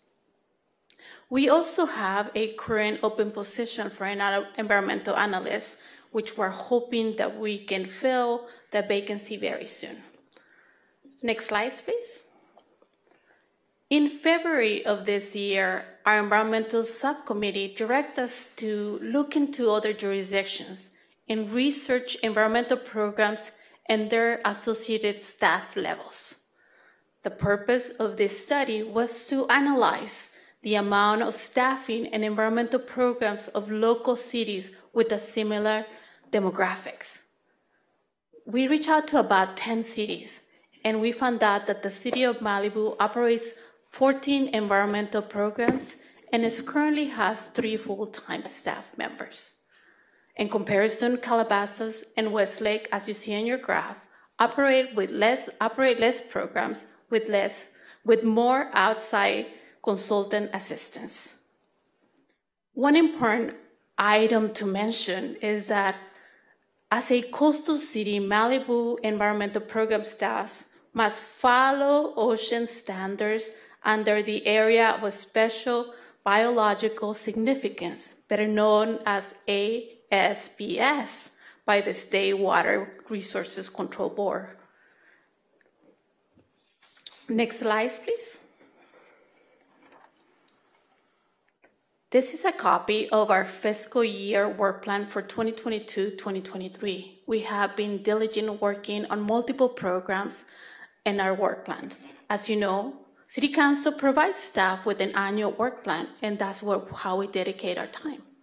In addition to this task, Staff coordinates ongoing programs and projects, including energy, pollution prevention, coastal, waste conservation, waste reduction, and events and outreach.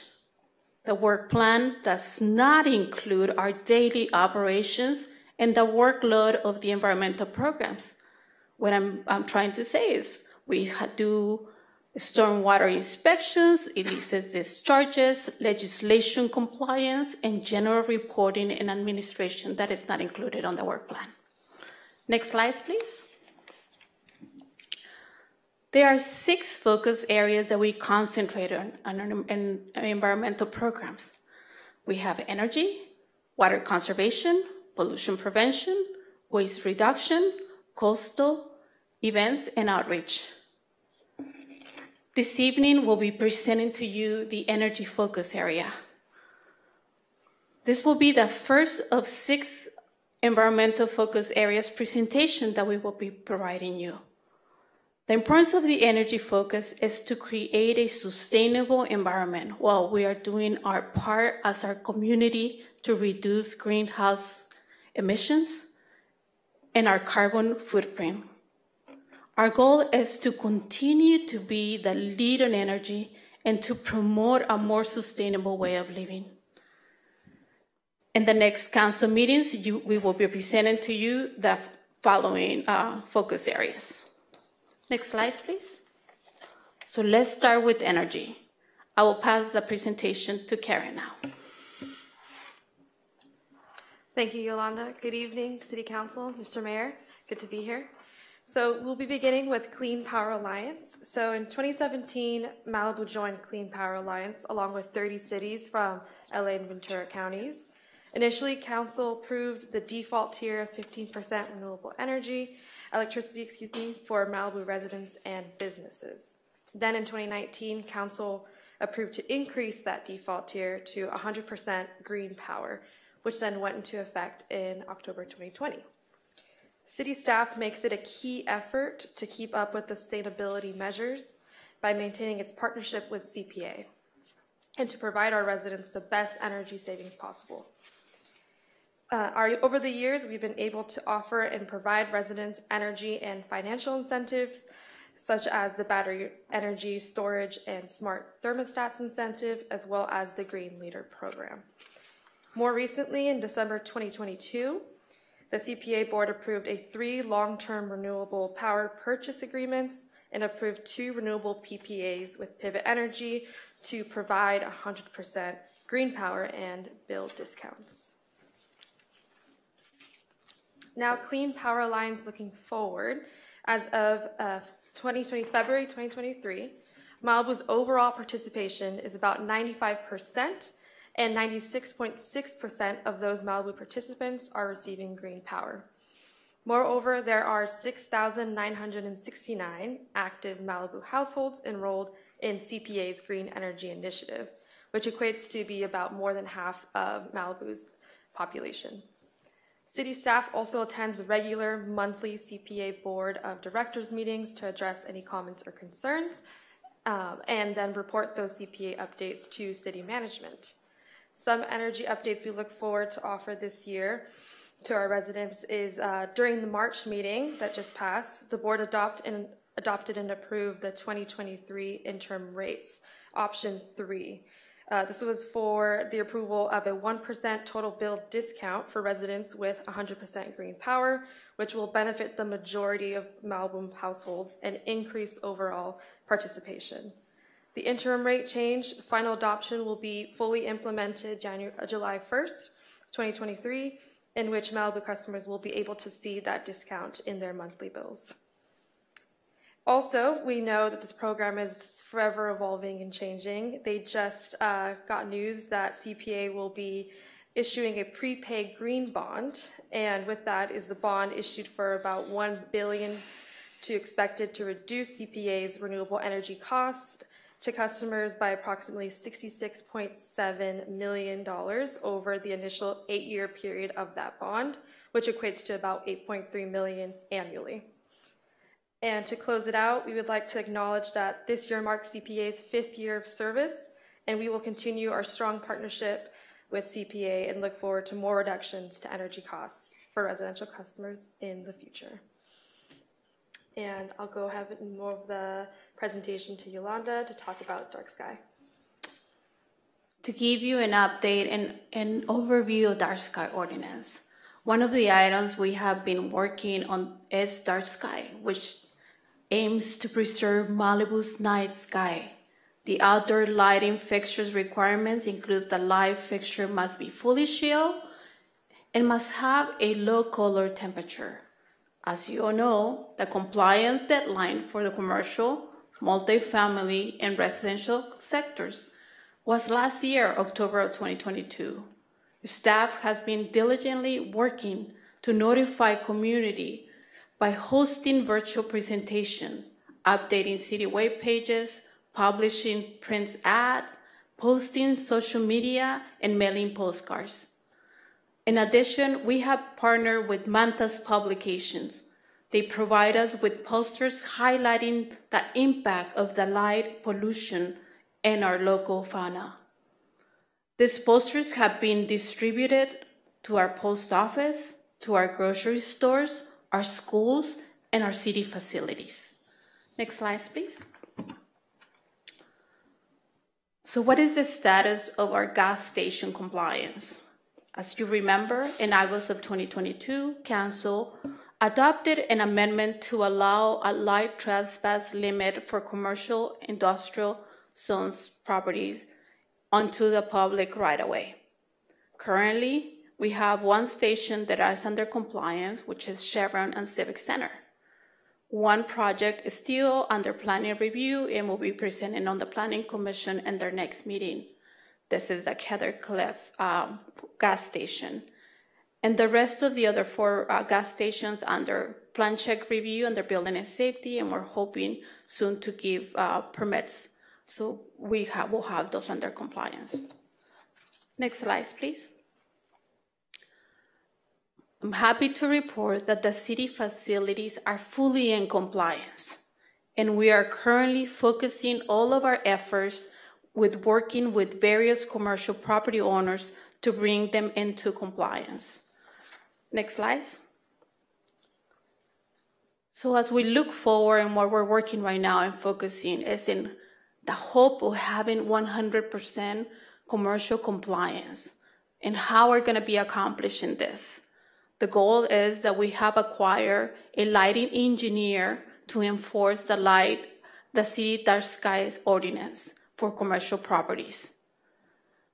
We are preparing and working towards educating property owners, commercial property owners on the city dark sky ordinance, and explains how this ordinance will be enforced. In addition to this, we will also do site visits with staff and the lighting engineer to the commercial properties. We're set to start the site visits in the next 2 weeks. We're doing 20 meetings with different commercial owners to educate them and also to continue emphasizing the importance of being in compliance with this ordinance.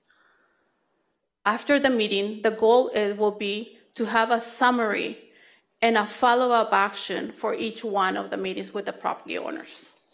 Next slide, please.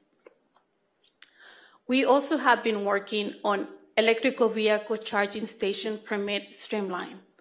As you may recall, AB 970 was brought to you on January 9th of 2023. We adopted an ordinance that conforms with the statewide timeframes. This ordinance required the streamline of our review processes. As part of the EV charging applications, we are expediting and created guidelines and a special checklist to help assist with this permitting process. Next slide, please.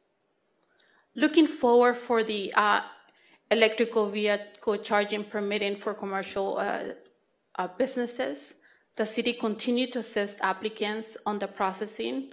We are required to have a deadline of 5 working days for review. And at this time, what we look for is for the infrastructure on the electrical conduits and also the requirements for accessibility and green building code requirements. Next slide, please. This concludes our presentation, and this is, as I mentioned, the first of 5 more presentations to you, so we can share with you all of the items that we have been working on this past year. Thank you so much. Thank you, and sorry to make you stay much later than you originally anticipated. My pleasure. Does anybody have any questions or comments? Thanks again. Okay, that takes us to communications from public concerning matters which are not on the agenda, but for which the City Council has subject matter jurisdiction. And remote participants, please raise your hand in Zoom if you would like to speak on this item. The first person we have here is Jefferson Wagner.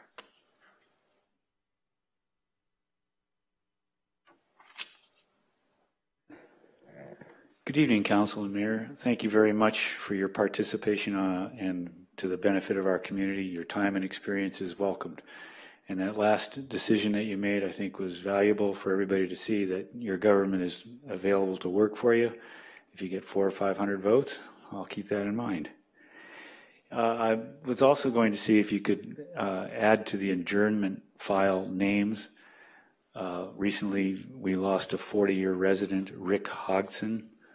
I met with his daughter today, and he lives on Gray Fox. He's a property owner there for 40, 45 years, and a great community member, a local surfer, and an advocate for the environment. So I would like to see if you could consider adding his name at the adjournment.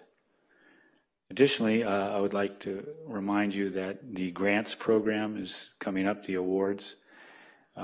I have been a member on the board of directors at the Adamson House Foundation for the last 2 decades, and we have a grant application in for funds for the review and the survey of the water at Malibu Lagoon.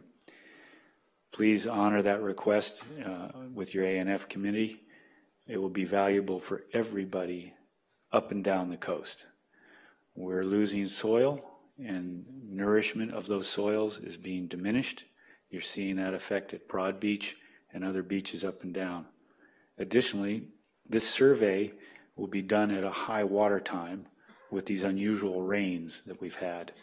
The last surveys have been at very low water content in the lagoon. This is a new litmus, a new value that we can add. This process will also be used by the Topanga Bridge project, which just earned another $5 million of state funds for that project. It additionally can help the people up at Trancas with that bridge understanding and why they have never really reached all of the bedrock for that bridge, and it just keeps going on and on and on. So if you can understand the geology of it, when the soils come down out of the canyons, they are alluvium, and that mixes with the sand, and that's what keeps our beaches beaches. So this valuable survey is coming up, and I hope you'll vote in favor of it. Thank you very much, Council. Have a good evening. Thank you, Jefferson. Norm Haney, you're next. I should say before, followed by Doug Burge, followed by Howard Rutsky. Good evening, honorable council members and mayor. I just wanted to take the opportunity to thank you for starting again the in-person meetings and as well as the Zoom meetings. It's kind of like the best of both worlds. I appreciate that. I also want to thank you for your service. A lot of people don't realize how much time being a city council member takes. It's not just the time you spend here. You spend probably 20 to 30 hours a week working on city business. And I definitely appreciate it, and I think the people out there listening to this would also appreciate it if they realized how hard you work and how much effort you put into making decisions. Thank you very much. Have a great evening. Thank you, Norm. Doug Burge, you're up.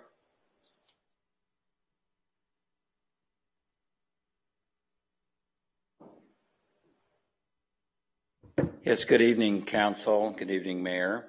I just wanted to bring up unintended consequences. 2 weeks ago, there was a hearing that was before you for an appeal from a planning commission meeting. and it really had to do with PVDs, which is a private view determination. And the unintended consequences is that the system is set up now where the results of that meeting, and by the way, the results were very valid. We were supporting even Mr. Mullica's suggestion that the neighbor should have a PVD and a right to have that. It all comes down to really timing, because if you think about it, if you're hiring an architect, and maybe one day you might hire me, Bruce, to be your architect, to remodel your house, you ask us, one of the first things we do is we check on PVDs. We say, where are the local, where are they? Where are they registered right now? So I have an idea, like this is going to be a 2-story house, 1-story, 18 feet, whatever. We'll check that out. The problem is that there's no timetable to set up when one can issue that. It happened to be in that case where it was literally a day before the hearing, which in some cases the hearings are 2 years after you've actually designed something. So I'm just not here to state an issue. I'm in the business to solve problems. So I kind of came up with what I think could be a solution, is that any homeowner who's paying money and paying fees to design something, they should have an opportunity to know what are the rules that they're dealing with. Not just the codes, but things like PVDs, private view determinations in this case, where we're suggesting that you might have an application for somebody is making an intent to design something on a property, and you're asking to send notices out to the 300-foot homeowners at that time with your neighbors, and so they would have a chance, let's say in 60 or 30 days or whatever the amount of time is, to come forth with the PVD. You'd be surprised, like in Point Doom alone, there's maybe only a small percentage of people that actually have that. And so one can't expect to spend the money, hire the architects, engineers, and design something without knowing what all those rules would be. So we're just asking that the planning department look at this and consider maybe putting some notice out so someone has X amount of time to submit that PVD, especially in this case where we waited over 2 years, or in the case of 4 years by the time it was appealed, and now we have to go and change the plans. Not that we're not going to change the plans, we need to because of this determination. So it's just a consequence of this. So it's just acting in due process and having a system set up where we know the rules when you start out on a project and do something, and then they don't come later at the last minute.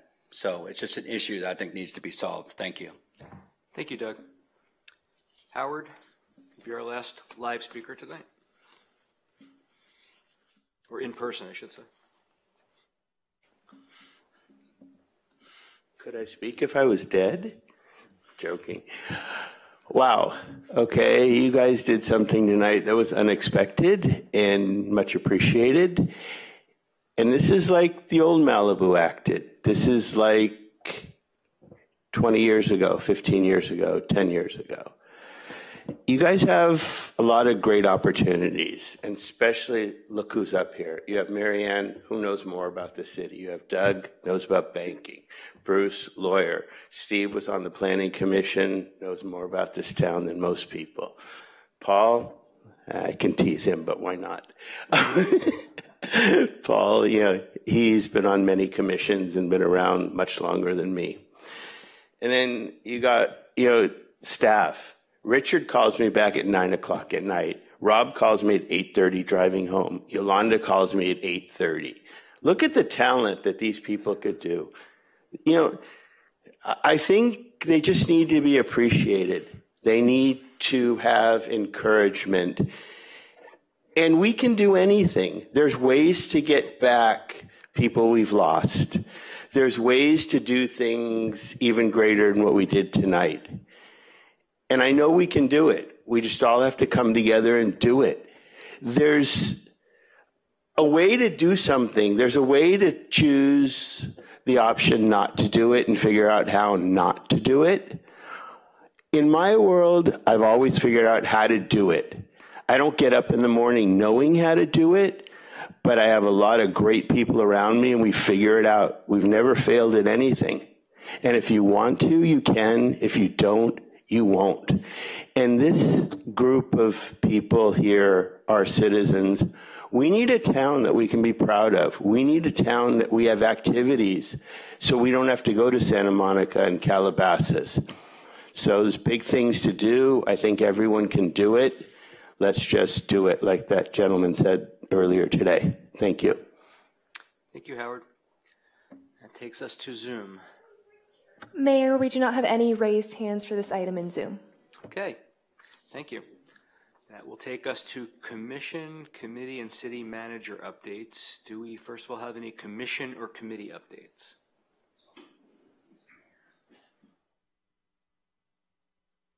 Sorry. It's okay. What is this for? Oh, we still have another. Oh, Joe Drummond, Public Works update.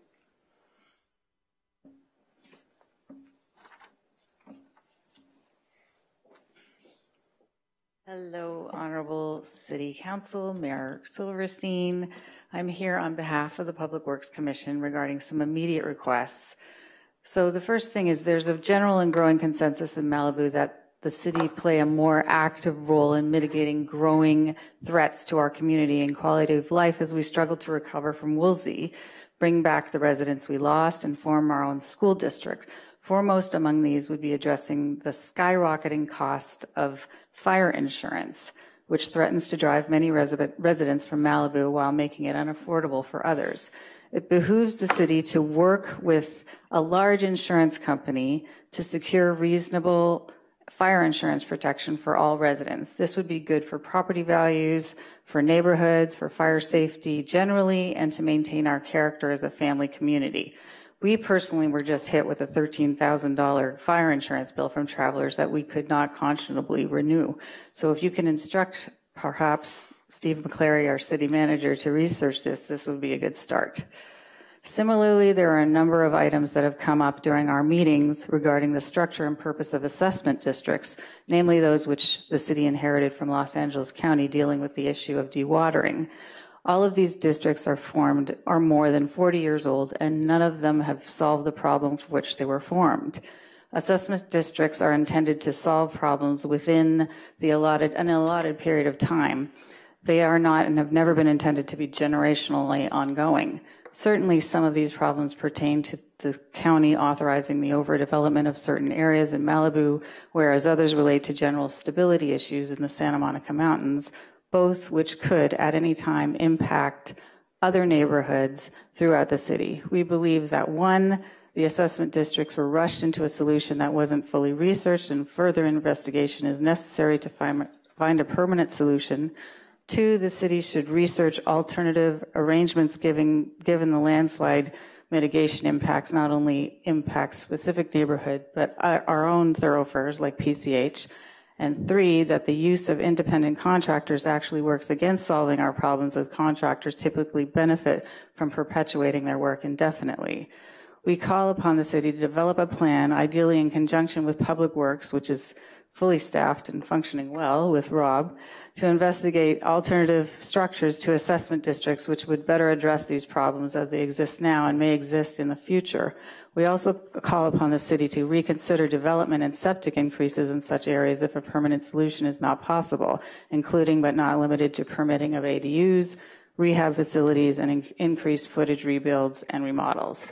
Therefore, I'm formally asking you to expand our commission's work assignment beyond review of maintenance and monitoring of assessment districts to include evaluation of assessment district efficacy and consideration and recommendation of alternate approaches to assessment districts, both specifically and generally. By being able to explore these options can allow us to find a better, more efficient, and more cost-effective approach. Thank you. Thank you. Okay, are there any other? No other commission updates.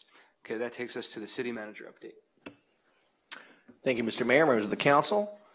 First, it's great to see everybody back in chambers and nice to move forward with a hybrid format, and appreciate everybody who showed up for the reception this evening. Also wanted to give a quick wish, actually a happy birthday to the city of Malibu. Tomorrow will be the official birthday of the city. We incorporated on March 28th, 1991. So happy 32nd birthday to the city of Malibu. Also want to report on some upcoming events. First off, April 1st and April 2nd, this weekend, we're going to be celebrating the 23rd annual Chumash Day, Native American powwow and intertribal gathering. That will be at Malibu Bluffs Park, 10 a.m. to 6 p.m. Both days. There is complimentary admission and free parking at Shuttle. on Civic Center Way. Also wanted to report and announce that there's we do have a date now, and I think most people are aware, for the official ribbon cutting for the new Santa Monica College campus. That's going to be April 22nd, Saturday, April 22nd, beginning at 10 a.m. So there's going to be a ribbon cutting ceremony, followed by some dignitaries will be speaking, including, I believe we have the mayor, I think, lined up for that. And then there will also be an open house for the community as well that day. Also working on the State of the City event. That's going to be coming up on May 3rd at 10 a.m. That event is also scheduled to occur at the new Santa Monica College Malibu campus. Moving on, finally got a little bit of a break from all the rainy weather, which I think everybody is happy to see. So far in Malibu, I think we've done relatively well throughout all these storm events. We've had some issues with local street flooding and whatnot, and some occasional interruptions of traffic on canyon roads as they clear rock and debris. But we've really come out, I think, relatively good throughout all the storms. Of course, we're expecting a little bit more moisture this week. Also wanted to note that as a part of this, obviously with all the rainfall, a little more concern due to potential soil erosion and runoff. So happy to report that our building and safety staff, they've identified about a dozen sites throughout the city, and they've been continuing to monitor those locations as we go through the winter storms. Hopefully coming to an end on that. I wanted to report that the mayor and I did attend a meet and greet with Supervisor Lindsay Horvath last week. We met in her office down in downtown Los Angeles, so I think it was a very positive meeting, and got to share with the supervisor some of Malibu's concerns and the issues that we're working on. And I think she was very open to hear what our concerns were and everything that's happening in Malibu.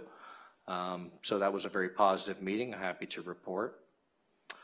Also wanted to note that we are working on finalizing an agreement with the school district for a daytime impound lot for towed vehicles this summer. So that agreement would allow the use of the high school.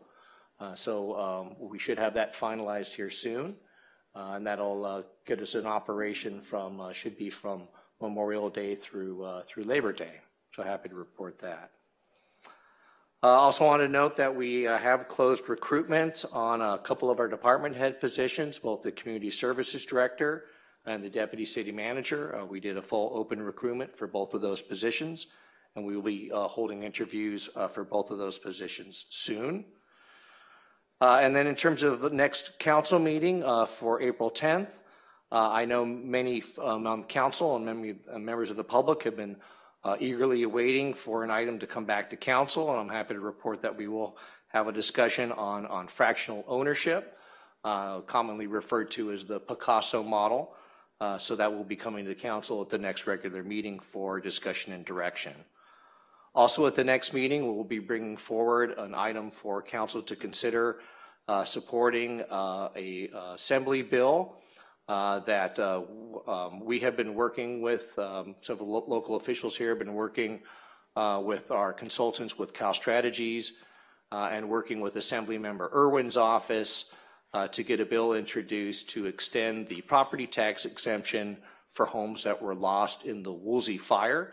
As many are aware, there's a 5-year exemption for homes that are lost in a disaster like that. And we are seeking this bill to get adopted in this legislative session, along hopefully with an urgency ordinance so that it could take effect before January 1st of this year. That would extend the property tax exemption for those properties for an additional 3 years. So we're working with Assemblymember Irwin's office on that. Also appears that the bill is also looking like it will is picking up support from the town or the city of Paradise as well. So we will be bringing that forward at the April 10th meeting for the council to consider support of that bill. Also for that date, we will be bringing forward for the Homeless Task Force a charter review and recommendation from the task force on enforcement priorities. That is the extent of my report. I did want to quickly introduce, or for those who didn't get a chance to meet him during the break, but Sergeant Chris Soderlund with the Lost Hills Station is here this evening. Chris, I didn't know if you wanted to say any words this evening, but I'll give you an opportunity if you would like to do so. Thank you. Good evening. My name is Sergeant Chris Soderlund. I'm your new liaison for the city and the community with the Sheriff's Department. I've been on the Sheriff's Department for 15 years now. Last 3 years I've been assigned at Lost Hills Sheriff Station. I've done everything from patrol sergeant, watch sergeant, watch commander, beach team sergeant. So I've been around for a little bit and done pretty much everything there is to do at the station. So I'm happy to be here. 2 items that the captain wanted me to reiterate to you, especially with what happened today in Nashville. The captain wanted me to reiterate the Sheriff's Department commitment to public safety, especially with schools. We have our own sergeant who's assigned full-time to schools as part of the J team, as well as 3 deputies. And to that extent, they've gone to all the schools in the districts and done safety assessments on school campus and their safety protocols, as well as redesigned the school response safety program to those schools. And the other topic the captain wanted me to talk to you about was they are starting a working group with clergy from all denominations about safety as it relates to worship services and church properties. So we'll be starting that as well. Once again, thank you, and you'll be seeing a lot more of me. So, pleasure. Thank you. Does anybody have any questions of Sergeant Soderlund? Thank you. Does anybody have any questions of the city manager? Okay. Does anybody want to take a break before we do the council reports, or should we move forward? It's like we're ready to move forward. Okay, so that takes us to city council member meeting attendance reports and inquiries. Who would like to present their report first? Okay, Paul. I had the great pleasure of attending the opening of the photography exhibit that you saw as you came in here yesterday. And I can't thank Kristen and her team enough for the way they have worked with the Arts Commission, and they've put this on. It really is a wonderful thing, and I urge everyone to attend. It's, you know, the work that we've had is very interesting, and we've got more great things coming, and it's really worth paying attention out there in Zoom land, and make a point of showing up for these things. And they will even give you cookies if you show up, and sandwiches. So it's really, really quite good. I've had a variety of meetings with the members of the League of Cities. I've got another one I'm going to this weekend where Sheriff Luna will be there. Looking forward to talking to him. And another organization I'm part of has a personal meeting with the new executive chair of the Coastal Commission. So I'm looking forward to that eagerly, and I hope I can present a friendly face for Malibu to them. And that's pretty much it, and I'm really glad we were able to accomplish something tonight. Thank you, Paul. Well, Marianne or Doug, somebody step forward. I'll go. I attended a couple ad hoc committees, road race. Paul and I attended the school district mediation meeting last week. Met with Assembly Member Jackie Irwin to try and introduce her to our community. She is now our representative. This is a new area for her. So just started with introductions and hope to form a strong bond with that office. I think that we'll be able to do good work with her. And I introduced at the Library Speaker Series last week, another great presentation, and I want to thank staff. It's a great collaboration between the City of Malibu and the County of Los Angeles to put those programs together, and they're very informative and well attended, and I just want to thank you, staff, for everything. And the same welcome, Sergeant, and I also wanted to thank State Parks. They had been invited to a Public Safety Commission meeting about the Point Dume State headlands and the traffic issues that are going out there. And they have adjusted some of their time that they're going out there and writing tickets. I did see them out there near sundown. So I just wanted to thank State Parks for also participating and helping parking enforcement in that area. That's all I've got. Doug? Okay. First off, Sergeant, welcome to our community. Thank you very much for your service to the county, and I know you come very highly recommended. Captain C2 said she was giving us a real gem with you, so welcome aboard. Let's see, on the 21st, I was the alternative attendee for the Council of Governments meeting. Two key points I want to have as takeaways from that meeting. The county's increasing its cost for contract services by 7.63%. That's going to be across the board, but primarily I think it's going to affect our Sheriff's Department contract. And the Cooperative Liability Insurance Fund is expected to lose its coverage for claims above $10 million. And the reason for this is the premiums, while they're rather robust, the claims have exceeded them for the last several years by 2 to 3 times that amount. So the carriers are not going to want to insure us with anymore. And that's a countywide issue. Met on the 25th with Assembly Member Jackie Irwin. Paul was there, Mary Ann, and for the city attorney, we were Brown Act compliant. I want you to know that. We've worked diligently on that. She is a very good addition, I think, to our coverage for the city, and a welcome partner, and I think we're going to be able to work well with her. Had several meetings this last week with local residents regarding their concerns about recent and current events with MRCA. I think we have an issue there that goes on, and we'll have to address that at some point. Lastly, I want to mention that we have a resolution report from the city treasurer that was emailed to the council members. I understand that going forward it's going to be in the monthly package, probably the last meeting of each month. And this is indicating quite a change in our cash management process. As we've talked about before, the city has, according to that report, about $80 million. It's been up to $90 million number in cash balances that we have. We're starting to invest that more robustly but safely. And the report shows we're getting about 2% interest as we wind our way into more robust T-bill purchases and so forth. That number should increase to 3 to 4%. You can do the math very quickly. It goes from a year or two ago where we had virtually no income to now we're talking about $3 million or so of additional funds in our reserve account. It's very nice to see it happen. It's very nice to have that happen. It puts some money in our pocket to do things like buy snack shacks.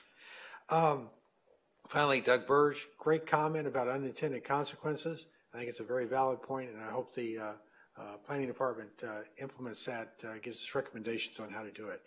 It was a difficult decision, by the way, last week, but I think it was the right decision, and it certainly is something that we need to make an effort to make sure that the applicants don't suffer at the last minute. And with that, that's it. Thank you, Mayor. Thank you, Doug. Steve? Thank you, Mayor.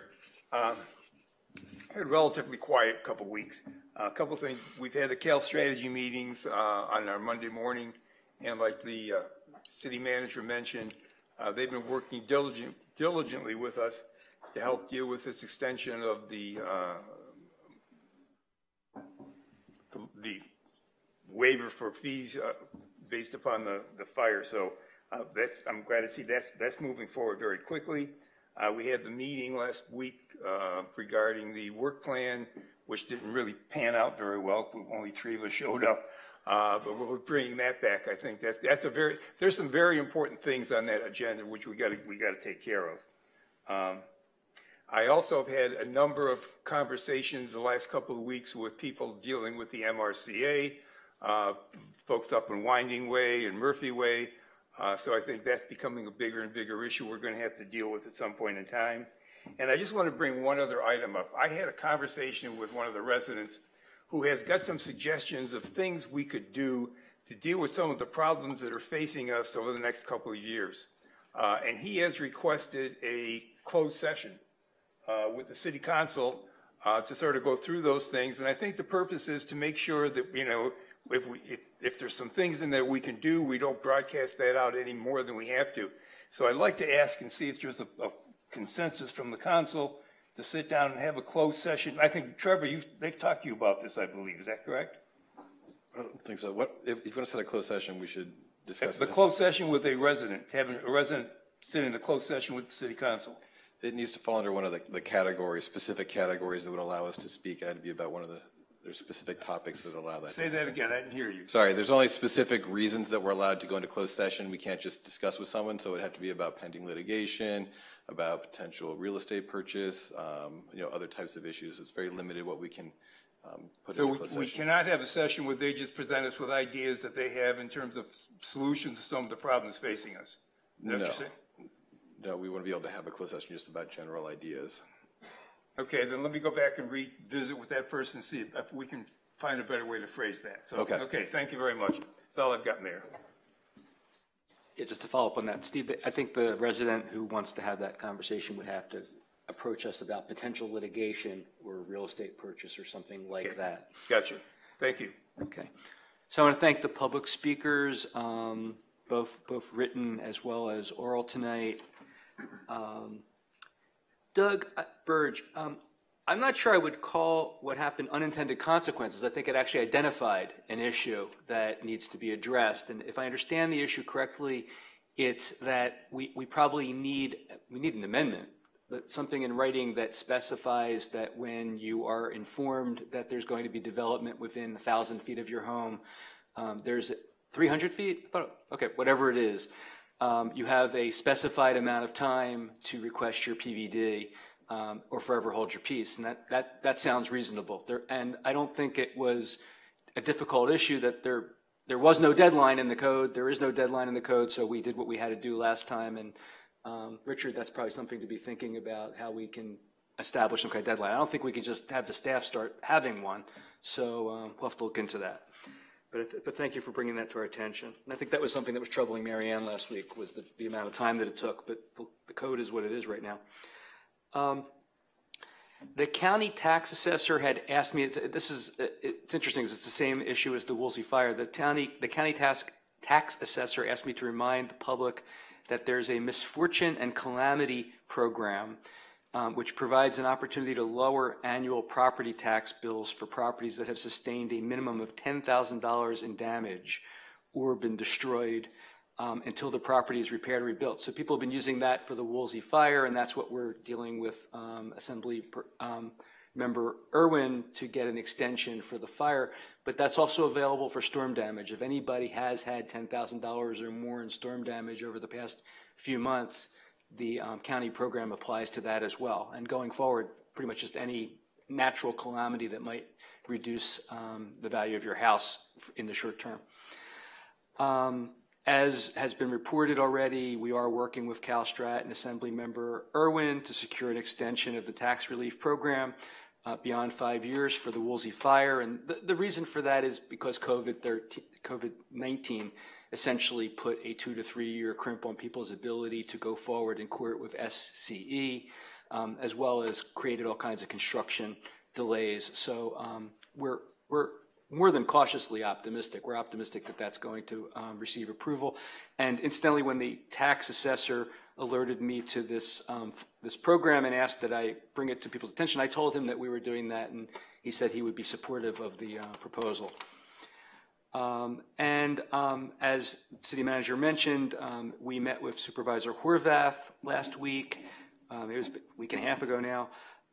It was for the general purpose of developing a cooperative relationship, but we also specifically had an opportunity to speak about Camp Kilpatrick and what's going on there, and that's an evolving situation. We got half a loaf as a result of our conversation. I mean, there was a proposal on the table a week or two ago to increase the population of more severe juvenile convicts to 20 some odd number, and then ultimately to 40. And as a result of our discussion, the supervisor did request and succeed in getting an amendment to the provision that is silent as to the number at this point, and incorporated an obligation to consider the health, welfare, and safety of our area. And that'll be the subject of an evolving conversation. And that's it for my report. So that takes us to the consent calendar. I assume we all want to move forward, or? Yes. Okay. Nobody wants break?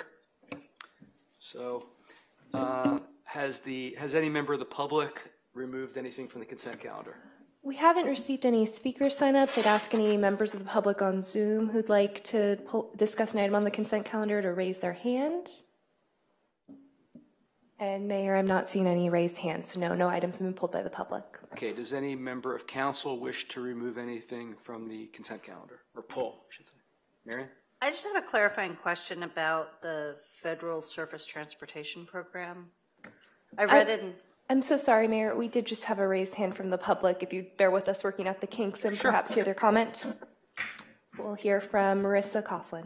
Well, right, just on what number she wants to pull at this point. No comment on substance.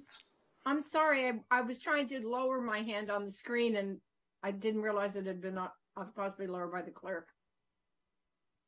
Thank you, Marissa. Okay, sorry. Okay, Marianne. I read in the report that those funds are calculated by population. Is there any consideration given to high volumes of through traffic or visitor traffic when calculating those funds? Is there another category that perhaps we can get more money? Or? I can ask Metro, but this is their program that they administer from the federal government. It's all based on population, but I can ask to see if there's anything similar to that based on the number of vehicles. But I think this is a federal program that is administered by Metro. Yeah, just, we're not your typical rural road that people are just occasionally driving on, that with all the visitors, we would hopefully get a few more dollars out of that. So that was my only question. Thank you. Okay, looks like, Paul, did you want to pull something?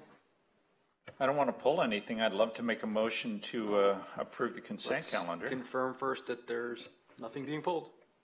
I second that. Okay. So we have the motion. So moved. And she seconded. Any discussion? Can we have roll call, please? Councilmember Grisanti? Yes. Councilmember Riggins? Yes. Councilmember Stewart? Yes. Mayor Pro Tem Urine? Yes. Mayor Silverstein? Yes. Motion carries. Okay, so I'm going to adjourn the meeting in memory of John Wall, Reverend Paul Robert Elder, the 6 people who were murdered today in Nashville, which are Evelyn Dykehouse, Hallie Scruggs, William Kinney, all 9 years old, Cynthia Peak, Catherine Kuntz, and Mike Hill. And former Mayor Jefferson had asked us to, Wagner had asked us to recognize Rick Hadzi. Did I pronounce that correctly? Hoxson. Thank you. So with that, we're adjourned.